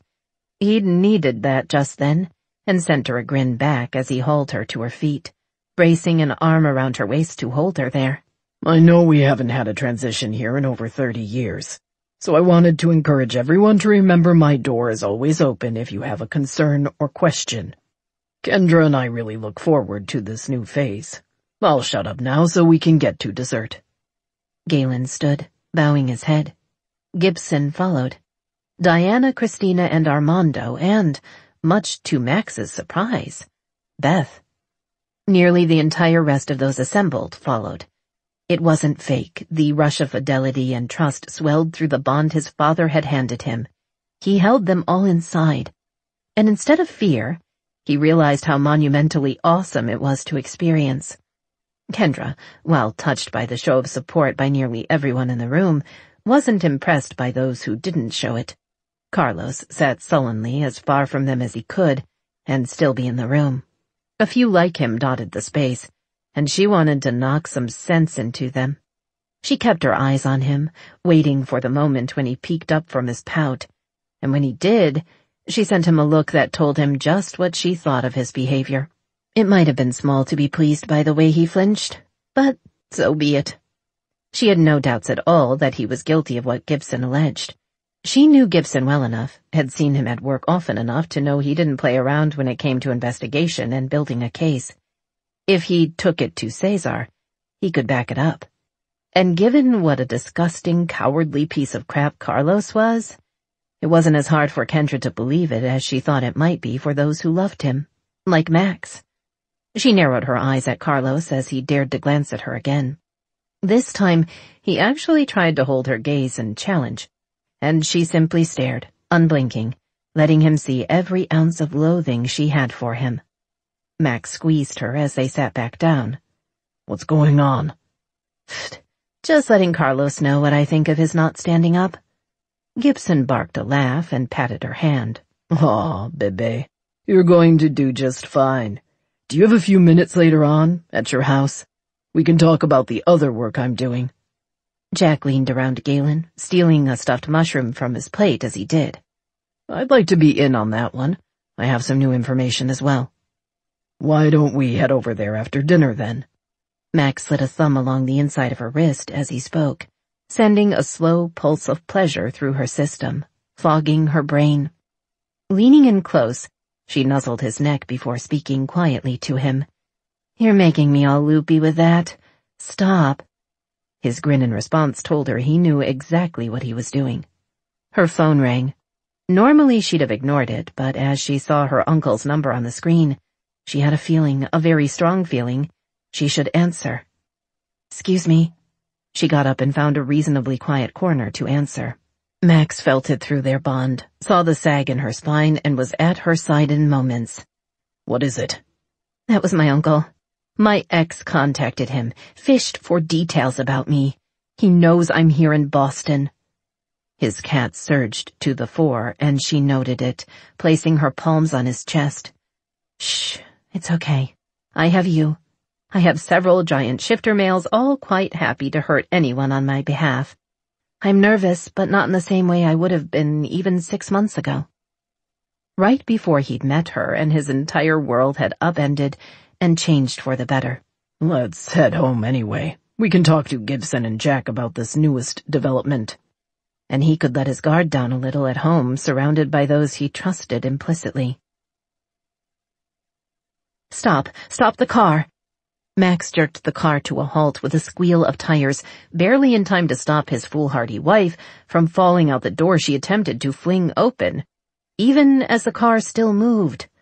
What the fuck? He slammed the locks on. Damn it, Kendra. You're going to get killed. Turn here. Now! The cars that had been following screeched to make the turn he did.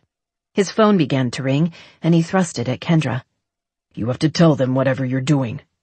Just follow us. I feel him. At the end of the thread, I connected to him. She disconnected, and if he hadn't been trying not to kill them both, he'd have laughed at the expression he knew had to be on Gibson's face. Her head fell back against the seat, and he began to slow. Her hand reached out, grabbing his wrist and digging in. He's out there. Don't stop until I say. Keep heading. Get on 93 north. Yes, north. Go, Max. He barely made the on-ramp, but he sped north on her orders. His cell rang again, and this time, he flipped on the stereo to answer it that way. De la Vega. Mind telling me where we're going? Galen's voice sounded. Kendra had her eyes closed, lines of concentration on her face, so he didn't want to disturb that. She's taking us to her father, I think. Call Rosemary and let her know what's going on. Get Gibson on it, too. You may as well stay on the line and listen so you know where we're going. Renee spoke in the background, making the calls, and Max smiled for a moment. The sisters worked together. Off! She sat bolt upright, pointing at an off-ramp. He bit off an annoyed comment and took the ramp, keeping it slow, listening to her and letting her lead. They hit dead ends a few times, and he'd have to stop and let her listen to whatever inner map she had until they could find a way around it. It was incredible that the 2 cars following had kept with them the whole time. Gibson would never let him hear the end of this.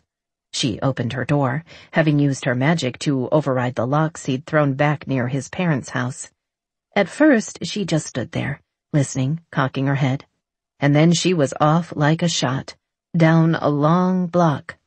Cursing a blue streak, he managed to get the Jag parked, grab the keys, and follow, only barely resisting his urge to yell her name. Up ahead of him she ran, graceful and full of fury. Her legs were long as she ate up the pavement, but his were longer. He'd catch up to her soon enough. Gibson was craftier, as he reached Kendra first, obviously having taken a shortcut through a nearby alley. Her rage pulsated not only through their bond, but in the air all around her. Her sorrow and confusion, too. She tried to maintain a hard-assed stance, but he knew this had to hurt her. How could it not? His cat clawed his insides, trying to get her to fix whatever was wrong. Kendra saw them, standing not too far away. She wondered at Max's ability to not scream her name as she'd taken off, but thank goodness he'd kept quiet, so she could get the drop on them. She'd spooled up her power as she ran, letting her cat keep focus on her quarry as she got her magic ready to go. When she skidded to a halt, she sent out a blast of energy strong enough to knock her father on his ass. Susan turned, seeing her and sneering. She sent a blast Kendra's way, but now an entire jamboree of jaguars lived in her. There was water nearby, trees, grass, apartment buildings, and houses. So much energy. She drew a small wisp of it, pulled it into herself, and rebounded that blast back at Susan. Because the magic Susan had tossed was so vile and toxic, it stuck to the other woman like shit. Apt. But she wasn't totally out. Susan hit her again twice more, and her father aided that bitch, amping her power up. Dimly in the back of her mind she felt Max through their bond, Max barreling down the block, getting closer and closer. It burned, blacking her vision out for a long moment before she grabbed more of the energy around her and brought it into herself. She allowed herself to tap into her cats, Just a small bit, and blasted back at them both so hard, Susan ended up with her husband, on her ass, on the ground. The pounding of Max's approach vibrated through her shoes, up her legs. The wash of his energy, of his fury, boiled over, shoving everything from his way. He was a badass freight train of pissed-off, protective alpha male. "Hey, guess what? I got married. That sound is my husband coming." "What the fuck do you think you're doing?" her father asked, his voice thready and freaked.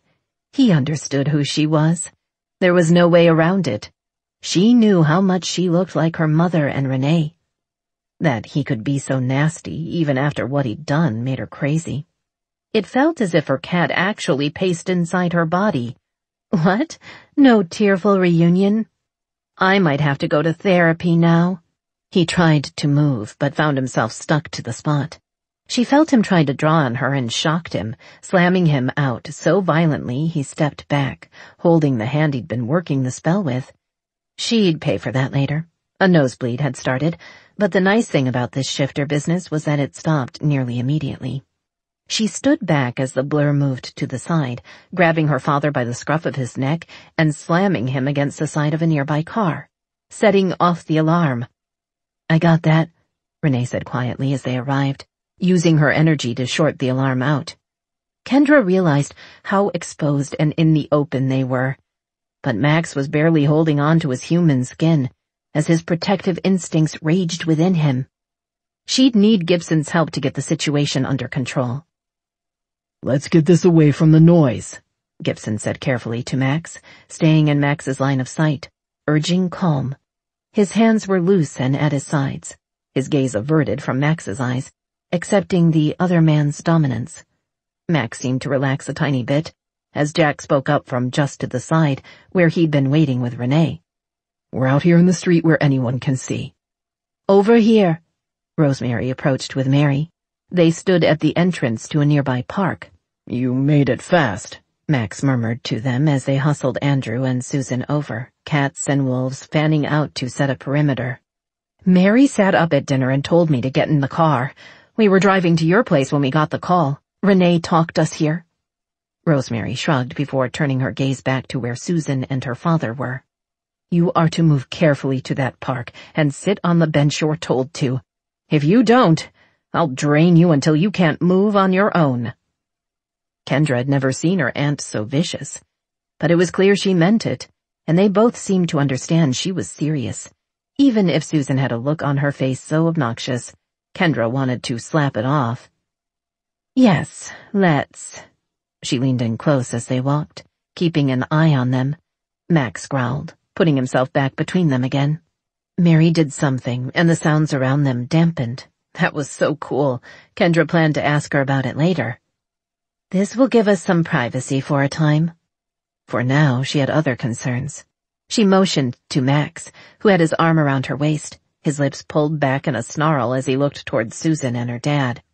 "Now, here's the thing. He's a protective alpha jaguar shifter. They don't come in other flavors. And he's really mad. At you. Which, well, I guess that means it sucks to be you." Mary flanked the bench on one side, Rosemary on the other. "We've got it handled for now." They needed to move this along or get inside. The nearest safe place was 15 miles behind them, though, so it was time to improvise. "Now, back to me for a moment. I'm a witch, too. Surprise! But you knew that, didn't you, you naughty boy? So you should also know that if you try to use any magic on anyone here, I'll suck you dry and not feel a thing. If not me, Mary will, or even Aunt Rosemary. I'm sure she's got a lot of anger with you over that murder thing. You know, the thing where you and your bitch killed our mother? Oh, that was quite out of bounds. So you need to understand this." She focused on Susan, who was far more powerful than her father. "You're some piece of work, aren't you? I should throw you to these very unhappy boys to deal with." It was Galen who growled that time, and satisfaction bloomed through her belly at the way Susan flinched. "So to wrap up, these people are my family. I will kill you to save them, and I can. I've learned a bunch of nifty new spellcraft. It would be self-defense, So keep your shit together. Don't cause a scene, and you might just end up walking away alive at the end. Would it be easier to take care of this piece of shit if I make him bleed? Max's voice would have scared the hell out of her if she hadn't known him. Thank you, baby, but I think we're okay for now. If blood were spilled, it could be a lot harder to keep Max and the other shifters calm. Max leaned down, getting right in her father's face. You have harmed my woman and my sister. You seek to harm them still. Why should you be allowed to live? That's a good question, Jack added. Not that I'm opposed to killing him or anything, but how about we get some answers first? Like, say, what they're doing here, where his compatriots are, who these contacts that have been routinely attacking our women are. Those little details. Gibson slowly, making sure Max saw it and didn't react negatively, put himself in between the two men, taking over. Max reluctantly moved back, shifting to stand in between Kendra and her father. I need to see him, she murmured, sliding her hand up and down his arm. She'd never seen him so close to the edge. That such a controlled man would be on the verge of shifting because of a perceived threat to his mate. No one had ever reacted to protect her the way he did. He wants to hurt you. She nodded. He does. But he can't right here. He brushed his lips against hers. I'm not going to let him hurt you again. She nodded again. I know. Thank you, Max. He seemed to be satisfied with that. Sort of. If he tries anything, Gibson, anything at all, break his fucking neck. Not enough to kill, just, paralyze him. He can still talk with a broken spine. Kendra took Renee's hand and they cautiously moved closer, far more concerned about the enraged and protective males than with their father. She bent, taking her shoes off, immediately getting a boost to her energy. The cold woke her up, sharpened her focus. That's better. So they're not joking about the broken neck thing. So let's just quit any ideas of trying to get away without giving us answers. If we can do this right, you might live. Maybe. Renee waved at Andrew. Hi there, Dad.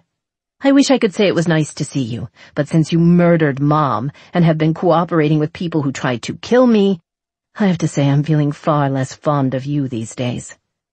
He tried to come off as upset and rude, but his fear stank. It didn't stop him from using yet another chance to lash out at his youngest daughter. Renee, what are you doing with these people? I thought you knew better than to consort with thugs and idiots. Look at them. Not even human. Shifters, for God's sake. They're lesser beings and you give your body to them. And that trash who says she's your sister. How do you know that for sure? Kendra snorted. Thank goodness I got my intelligence from Mom's side of the family. I think the question is, what do you think you're doing? I don't have to tell you anything. You're no one to me. Gibson punched him in the face. Thank you, Gibson. I feel much better now. Kendra turned back to her father. Now, shall we do this again? Why don't we start with why you killed our mother? You can't win. We're stronger. Mary snorted. Please, Andrew, you have no real concept of your power and how little you have. She touched him and Susan sprang to try and keep them separate. Rosemary grabbed a hank of Susan's hair and yanked her back into place. Don't move again, bitch. Kendra sighed. You're so silly. You're not here by choice, are you?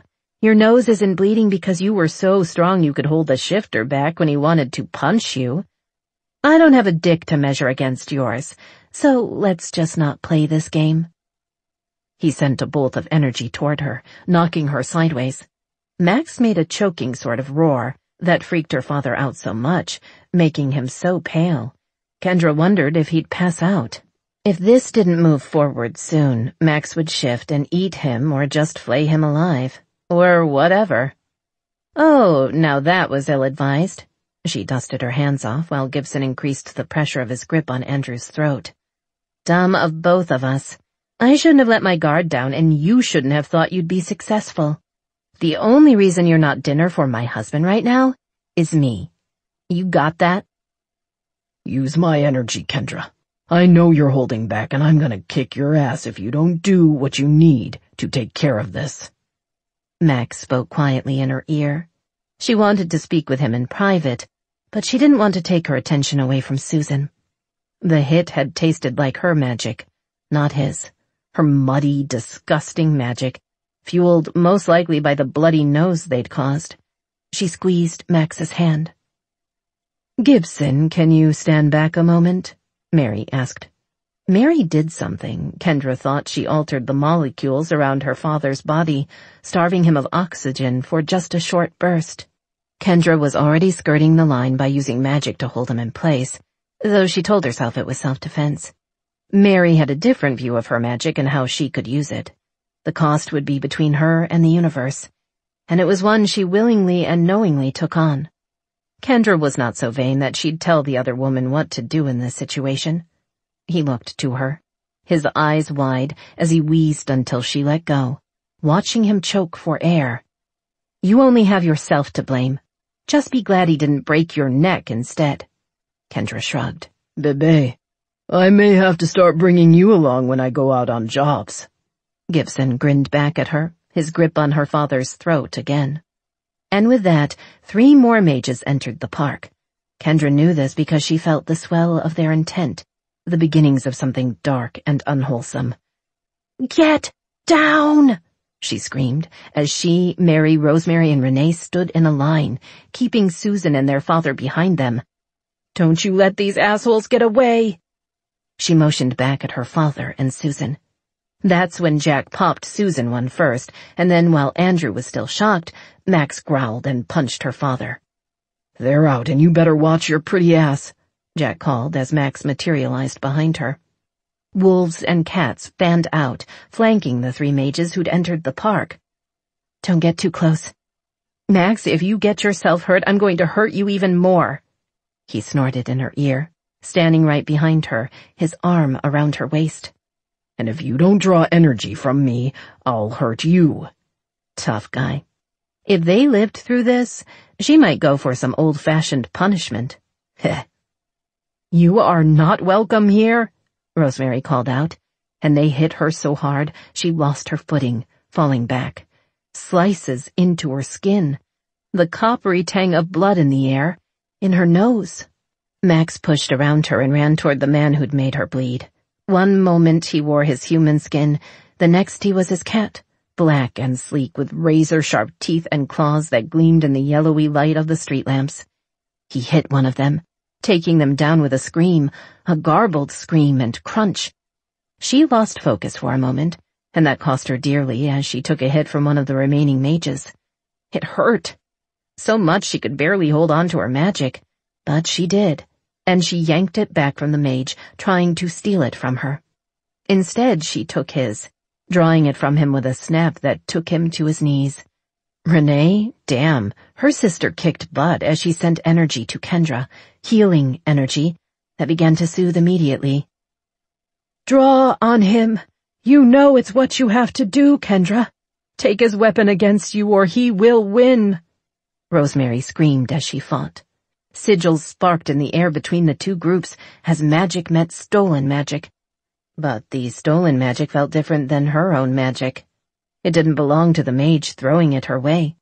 She'd need to think on that later, if she survived. But right then she grabbed it and pulled hard as she drew the magic from the mage nearest to them. It filled her, dark and roiling. But it powered the spell she was working, made her stronger, even as her system registered it as an intrusion. Things were a blur as she worried for Max and her cats, worried for her sister, Mary and Rosemary, worried for the wolves. In the midst of her worry, she still had a job to do, so she did it. She let her magic take over, let that part that intuited her use of power take over. Lights flashed, lights no one outside the park could see. Her energy waned, but she knew the mages were worse off because she'd drained one. He'd fallen to his knees, disappearing under the weight of a shiny black wolf. A Keo, she'd have guessed. One still stood. She stumbled forward, feeling Max through the bond but not seeing him. Renee had moved to Rosemary's side, and Mary stood alone in the middle of the grass, locked in a magical battle with the last mage. They seemed to be well matched. though she worried for Mary and everyone else. Things happened so fast all around her. Shouts, lights, the stench of burning flesh and blood. Her cat pushed forward, relishing the sights and sounds of battle. And then something hard and heavy struck the back of her head, the world exploding in vibrant color for moments, until things faded, and she hit the cold, wet ground. Chapter 16. She knew she was alive because she hurt too much to be otherwise. She got to her knees in time to see Max running toward her at full speed. He blurred a moment and caught her up into his arms, as he shifted back to his human form. "Are you all right?" One-handed, he felt around and she found enough energy to be amused. Just a tiny bit. "Put me down. This isn't over." Mary came over. "It is for now, sweetheart. Susan got away, I'm sorry to say. She's the one who hit you. But we still have your father and the clan witches just arrived." Max set her gently back on her feet as two very businesslike witches approached. Mary indicated the newcomers. "Kendra and Max. These are the hunters I spoke of, from the Rhodus clan down in Providence." She reeled at the news of her stepmother escaping, but had to keep her shit together yet one more time. Max squeezed an arm around her. A tall, broad witch with pale blonde hair blowing around his face stood forward. "I'm Callahan Peters. You can call me Cal. And this is Miles Dolan." He pointed to the man next to him, this one with close-shaven dark hair and wary brown eyes.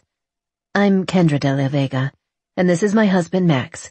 Thank you for coming to help." "I'm sorry Susan Tolliver got away. We've been looking for her for years, and I can't believe she was here in Boston all this time. But we have her accomplice, your father, I hear." Another man approached. This one hummed with power, and Kendra knew he was far more powerful than the other two. "I am Errol Haas, the hunter of the Rhodus clan." He shook Max's hand first, the two men never taking their eyes from the other. Some sort of dominance crap, she assumed, waiting not so patiently for it to be over. Finally, he turned to Kendra and shook her hand, speaking to both of them. "Please accept our apologies for not arriving sooner. With your permission, we'll take your father and the two remaining mages to see what we can find out." "Take them where?" Her voice sounded rusty, but she was regaining feeling in her fingers, and the cuts all began to heal. They were magical wounds and would take longer to heal, even with her shifter boost, than a normal injury would. Max held her closer. "My wife is bleeding. Her aunt has an arm that may be broken, and my people have been injured. We're standing in the middle of a public park out in the open. So perhaps now might be the time for you to tell us where you're taking this trash and why we should let you." Errol raised an eyebrow but nodded before he spoke again. "We have facilities where we can hold them without a chance of escape, and if they won't cooperate, we have techniques to extract information if they fail to be forthcoming. You're not equipped to handle this here. You must know that. But we do, and we're happy to share what we find. I know these people murdered your mother, and we've been told they attempted to drain one of you and have been attacking other witches in the area. This makes them an enemy to all witch kind and my job to deal with." Mary had joined them and spoke up. "He's telling the truth. I've spoken with Sadira Rhodus, and I've followed her career over the years. She runs a tight ship in Providence, and I believe they are far better able to handle this than we are. We can't hold them, Kendra. Not without keeping them so drugged we'd be unable to get any information from them." "Sadira would like me to let you know how much she'd enjoy meeting you and working with you in the future. I give you our word to share everything we gain from these people. You are free to come down now if you'd like to watch us work. Or come tomorrow, whichever you prefer." With a flourish, Errol handed business cards to them. Kendra nodded. "All right then, yes." Errol motioned to Cal and Miles, and the remaining mages, including her unconscious father, were whisked away and into a van parked just outside the park entrance. "She's not coming tonight. She needs rest." Mary looked her over and shook her head. Max hummed his agreement. Jack and Galen were busy fussing over Renee, who allowed it.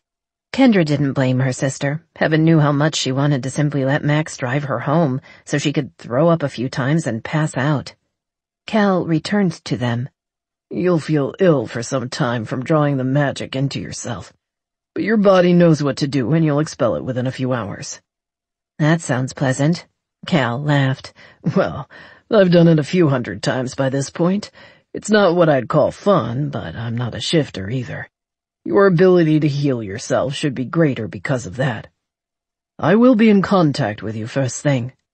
Errol bowed slightly toward them. Sadira would very much like to meet you and speak about this mess. The situation is fluid, changing very quickly and not always for the best. All right, we'll speak to you then. I'm getting Kendra home. I'd take her to the hospital, but she'd refuse to get out of the car. But I know for damn sure I don't want her standing out here another moment. If you're lying, I'll find you. You have my word on that, witch. Max narrowed his eyes at Errol. A glimmer of a smile caught Errol's lips for a moment and skirted away. I'd expect nothing less. And with that, he was gone. Max picked her up and she didn't complain as he marched to his car. His car that had appeared at the park, already running. Her seat heater was even on. Galen assisted Mary while Gibson helped Rosemary load into their car. Renee would see to it that their aunt was taken care of, so Kendra let go of that particular worry. Have someone drive their Aunt and Mary home, Gibson. Make sure they have what they need. And I want a guard on each of them. Gibson rubbed his face along her jaw, and the scent of her cats soothed her belly. You did great out here tonight. I'll get guards on them right away. Akio has assigned some of Jack's wolves, too. Don't worry about them. They'll be safe. Now you go home and get yourself better. I'm going to check on you first thing. Max hugged his brother briefly before relaying more instructions. Finally, he slid into the seat beside her, and without another word, shot off toward home. Max winced as the sounds of his wife throwing up, yet again, reached him. He paced, forcing himself to not go to her. She'd warned him the last time that she'd kill him if he didn't leave her the hell alone while she vomited. From the look in her eyes, he believed that threat. His cat was agitated. The scent of the wrong magic she'd drawn into herself hung in the air, acrid and stale. She stumbled from the bathroom and back into bed, where he'd tucked her after a hot shower. I think I'm done. She burrowed down beneath her blankets, and he settled in behind her, his arms around her body, giving her warmth and, he hoped, comfort. God knew he needed some of his own after the day they'd had. His brother was a traitor, and a group of witches had tried to kill his wife. He'd been there when bloody strips were torn into her skin. He'd been there when magic had sent her to her knees. He'd killed that night. It wasn't the first time, but it was close. Killing was rare for their people. He didn't feel guilty. In fact, he wished he'd killed them all for daring to harm Kendra.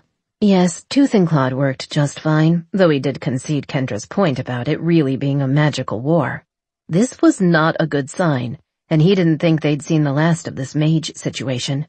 He'd just have to be ready when they came back at his family.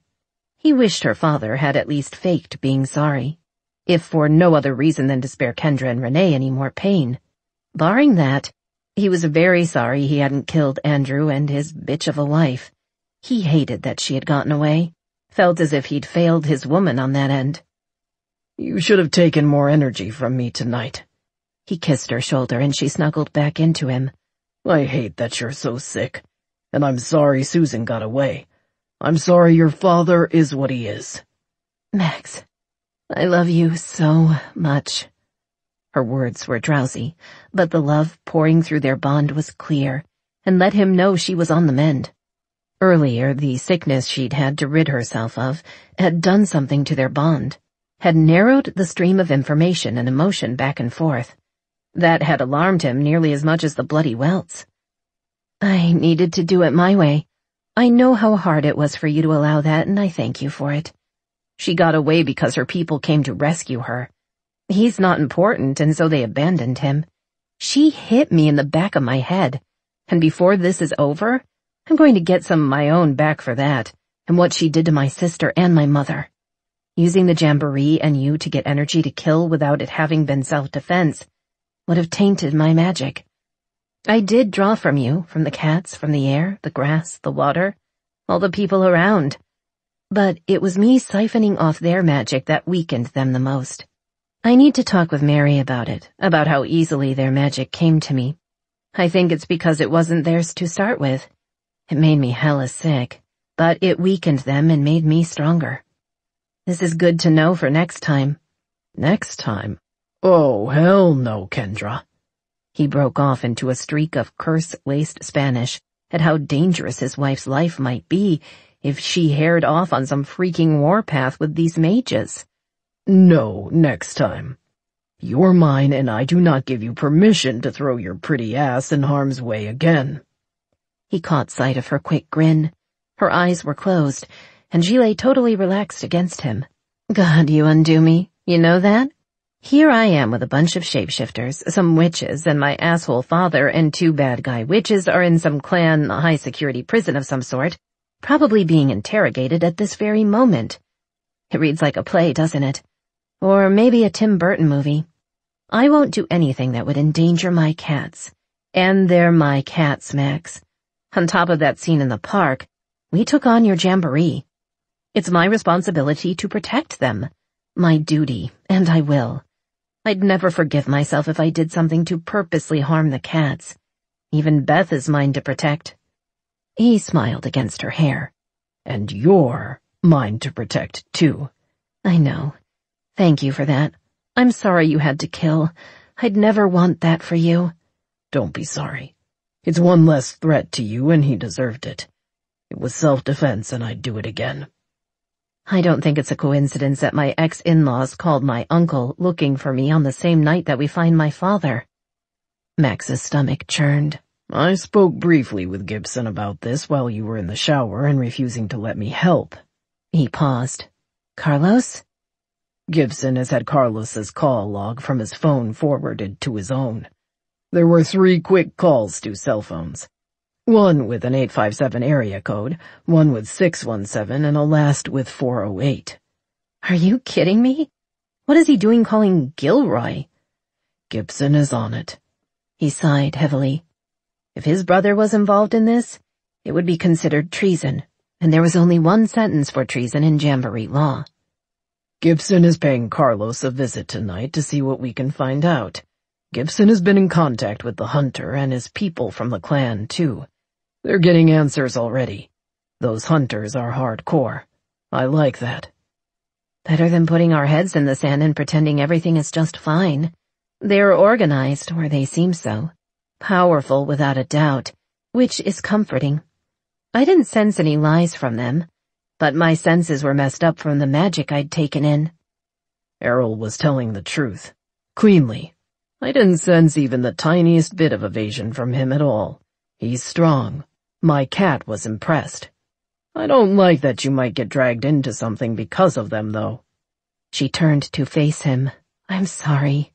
She kissed his chest over his heart. I'm sorry about Carlos, but you know I can't ignore this, and you don't want me to. Not really. I promised to leave the expert stuff to the experts, but this is about the survival of my people.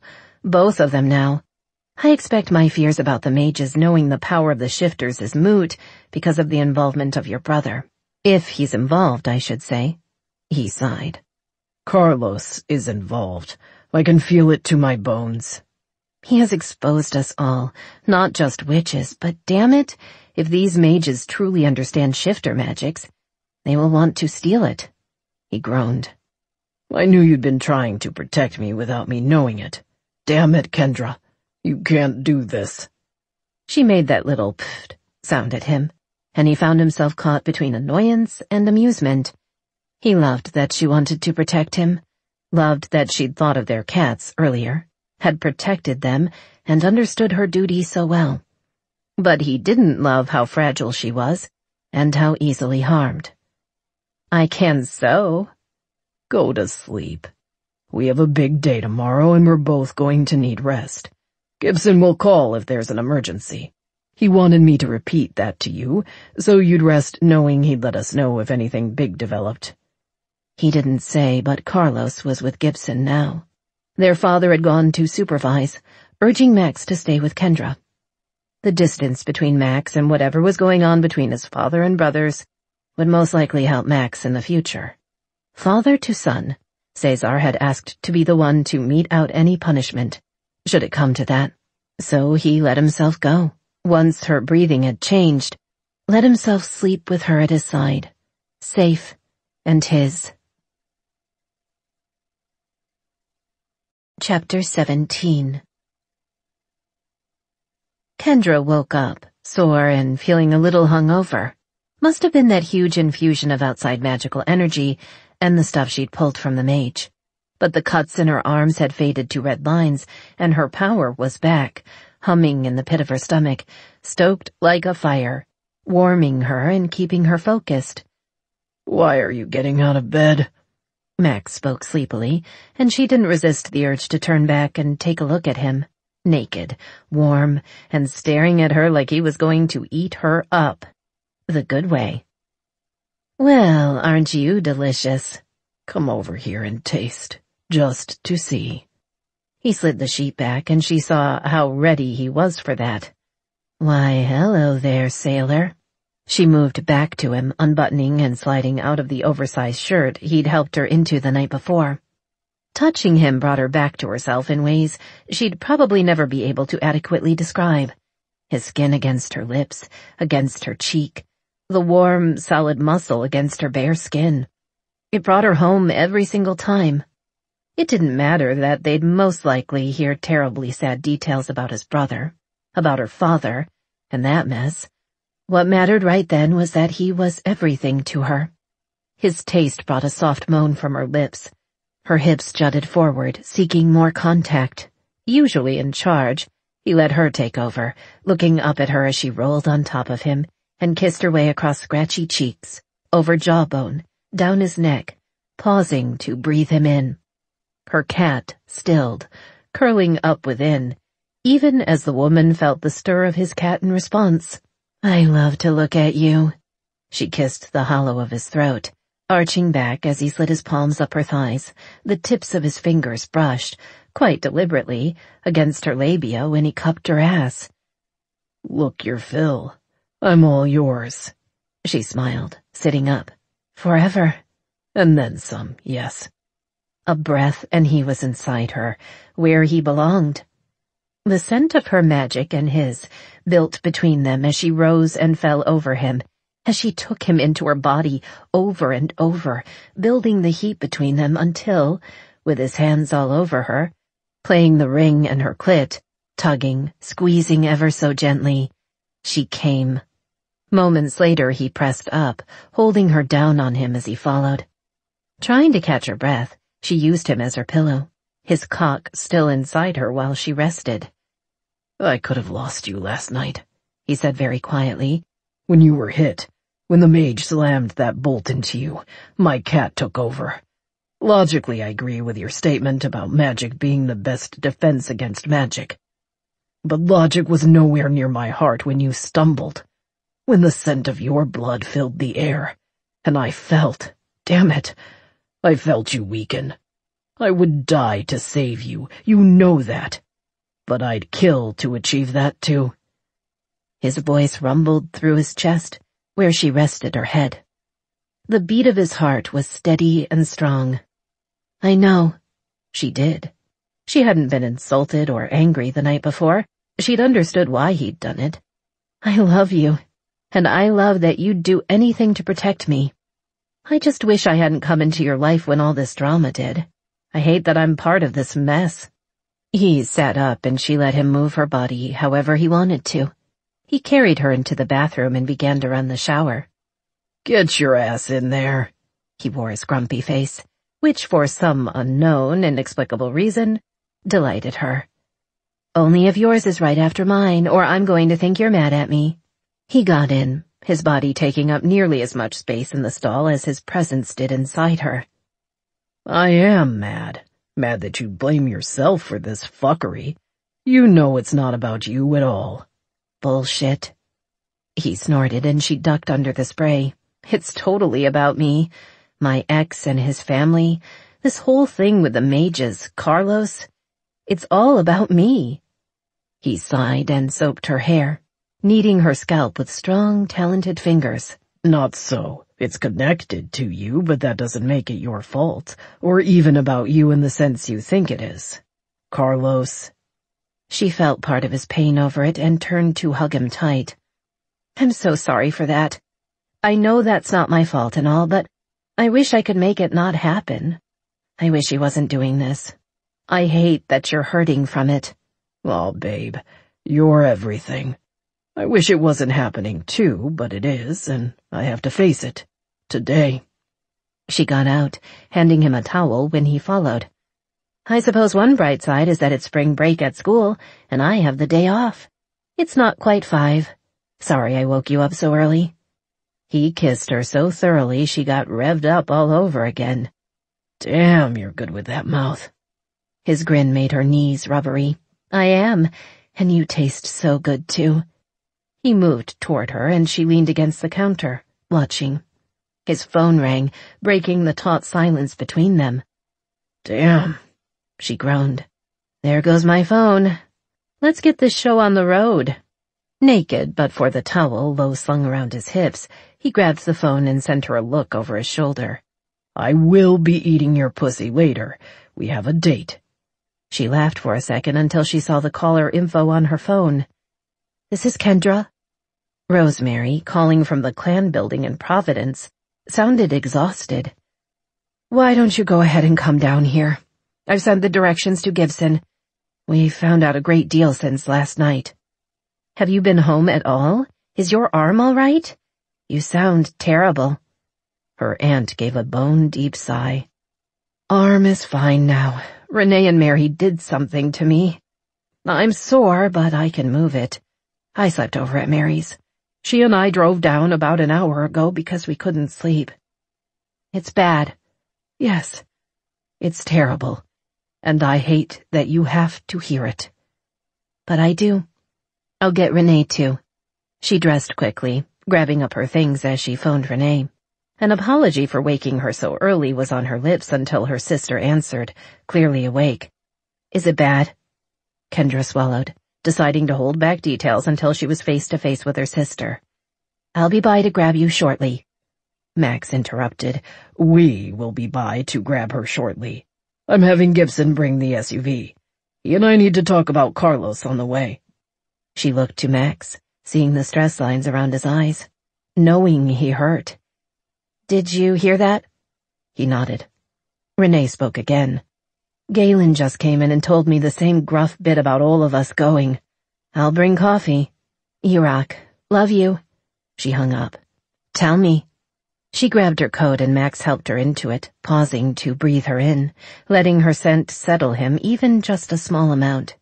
That she cared so much, especially after some of his family had been so unwelcoming to her, meant a lot. Sometimes it blew him away that the joy of holding this woman against his body was something he'd never imagined at this time the year before. Life was fucking odd sometimes. Max opened the door. Gibson's outside. Let's go and he'll brief us, since we're in charge and everything. She made a face and shook her head. I keep forgetting that part.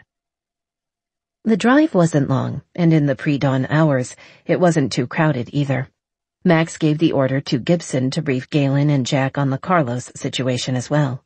Kendra sat curled into his side, warm and soft, their connection wrapping around him and easing some of his anxiety. Some. Jack drove while Gibson spoke.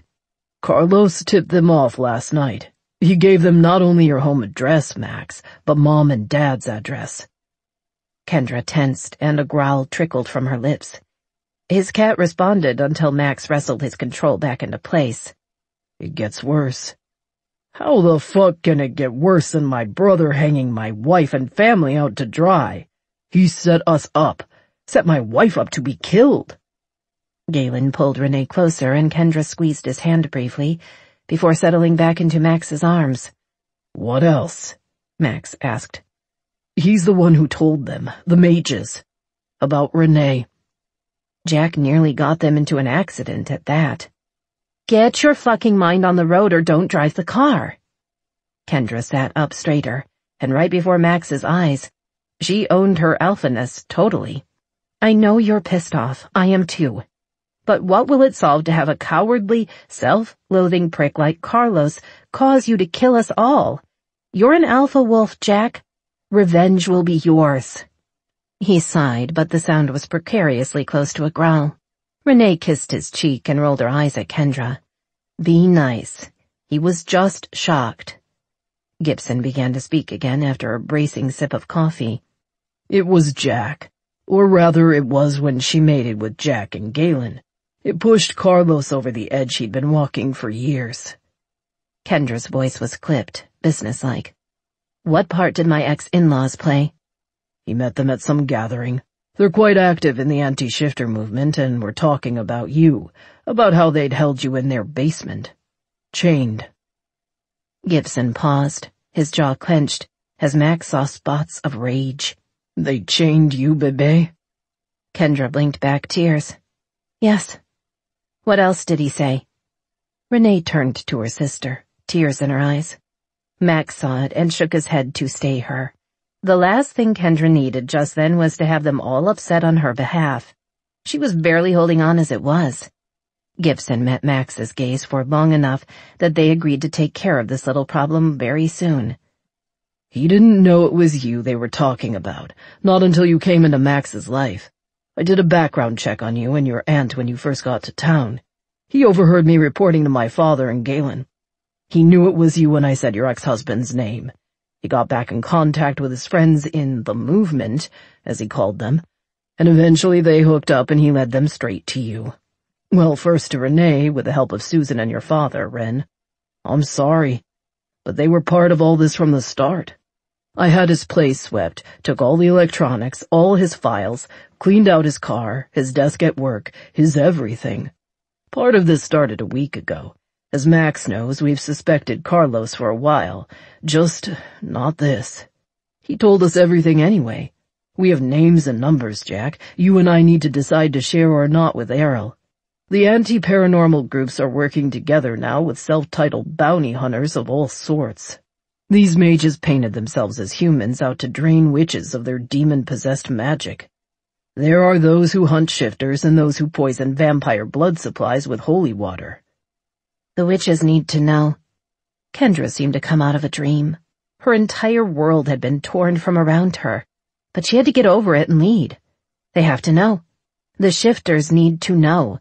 The vampires? Fuck me, there are vampires. She shook her head. They need to know too, because we have to fight back. Gibson's gaze went to Max, and she snarled, putting herself between them.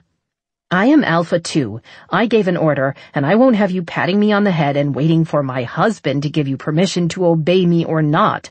I'm either in charge, or I'm not. Max's brows flew up, but he shrugged. She's right. I won't give orders on things I don't understand, and I won't be a despot. But I am a witch, and this is genocide. I won't sit by and let my people, jaguars, withhold information that could save us all. Gibson nodded. You're right. Poppy was there, you said? How is he? Gibson looked at his brother. How do you think he is? He's angry. He's grieving.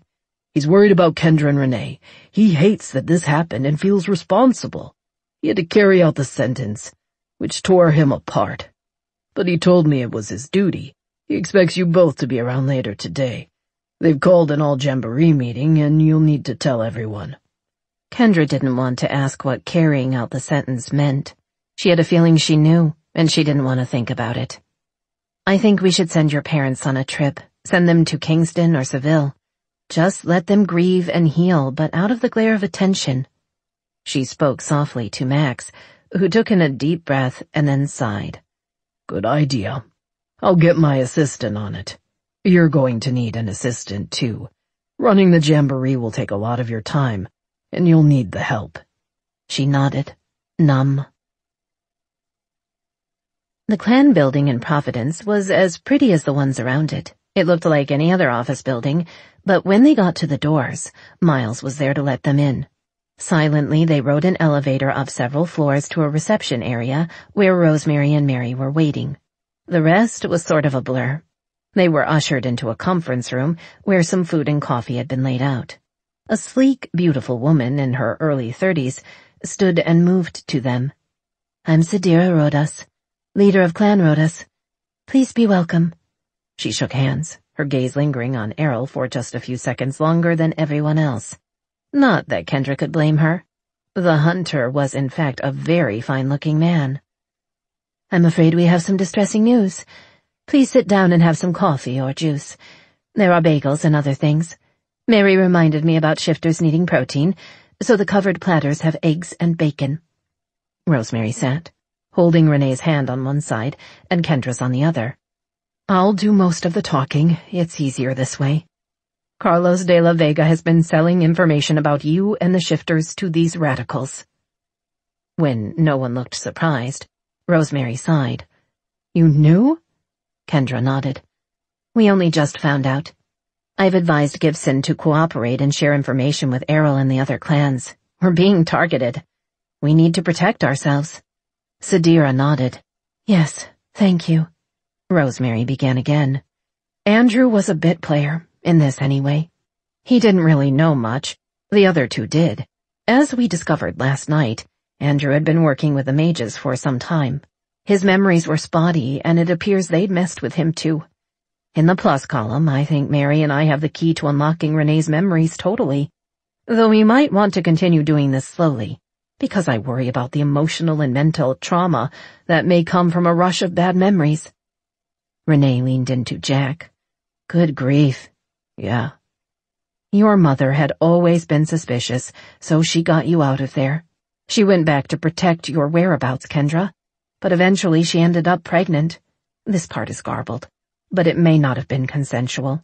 She had you, Renee, and Susan became a far more dominant force in his life. They stole magic from your mother and sold it to these other mages. Susan appears to have used the magic herself, your father learning how later. He got stuck." Stuck was magical slang for an addict. "Indeed. He's rather eaten up inside from it. That's how I could get in so easily." "Why would they let him of all people come out here then? If he's so fucked up and all, why let him come instead of someone who was stronger?" Galen sat next to Renee, his arm around her. "He's expendable." Mary spoke from the other end of the table. "It could be that they underestimated your strength. They don't know you're taking lessons from me. I've kept a low profile in Boston, and they certainly haven't paid me much attention." "They killed our mother." Mary sighed sadly. "They did. She directed a great many personal wards, and over time, Susan couldn't get anything out of her. Killing her was the way to free everything left over. I doubt your mother would have imagined they'd actually kill her.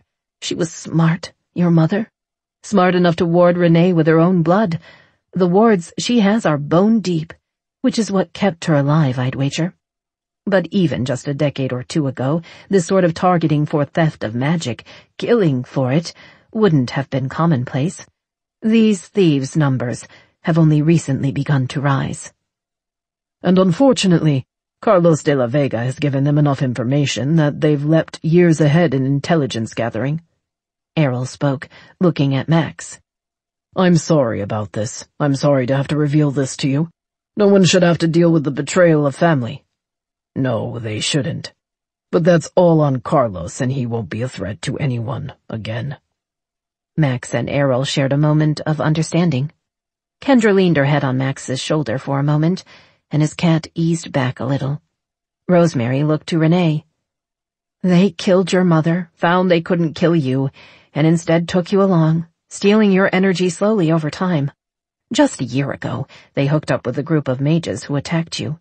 It wasn't until you mated with Jack and Carlos apparently got crazy angry and told these thugs all about you. They've got quite a racket, stealing magic, using the anti-paranormal movement to get their information on the whereabouts of witches ripe for their victimization. Worse, one of them became obsessed with you, instead of slowly siphoning, and this is what happened each time you had one of your mental breakdowns. It was your body's way of shutting down and trying to protect itself from them. He went rogue and decided that killing you would be his way of not only taking your power, but possessing you in the bargain." Mary turned those pale green eyes to Kendra. And you they didn't bargain for at all. Not until, again, Carlos. When Renee confronted Andrew and Susan about you, they panicked and bolted. They're in trouble with their so-called friends who want you so badly. They want us all. Errol sat forward. Question is, how do we handle them? Kendra looked to Max, who gave her a narrowed glare but broke off with a sigh. We fight. You have our jamboree behind you. After all, we're threatened too, and Kendra's our alpha now as well. Jack nodded. And the wolves. I spoke briefly with Cade Warden, the National Pack Alpha, and he's given me the green light to cooperate with you. Gibson sat back in his chair and eyed them all. Well then, let's get this show started, shall we? Kendra and Max have to attend a meeting tonight where they must inform our cats one of their own has betrayed them. My parents will need some time away, and yet, time is of the essence. Step 1 is getting witches on board and training them all. Sadira looked to Kendra. You know you're going to stir a lot of anger and fear. There'll be success, too, but also estrangement and accusations. Witches love drama. Some will embrace that instead of the harsh realities we offer. Kendra shrugged. Fuck 'em. We have to be strong or become meat. I have no intention of becoming meat for anyone. Max took her hand, kissing it. We'll fight, and we'll win. This is Tanya Eby. We hope you have enjoyed this unabridged production of Revelation, a De La Vega Cats novel by Lauren Dane.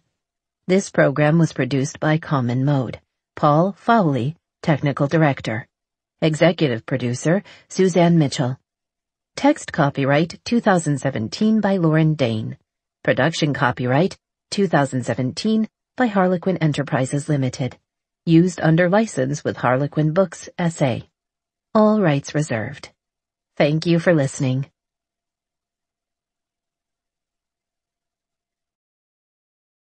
Audible hopes you have enjoyed this program.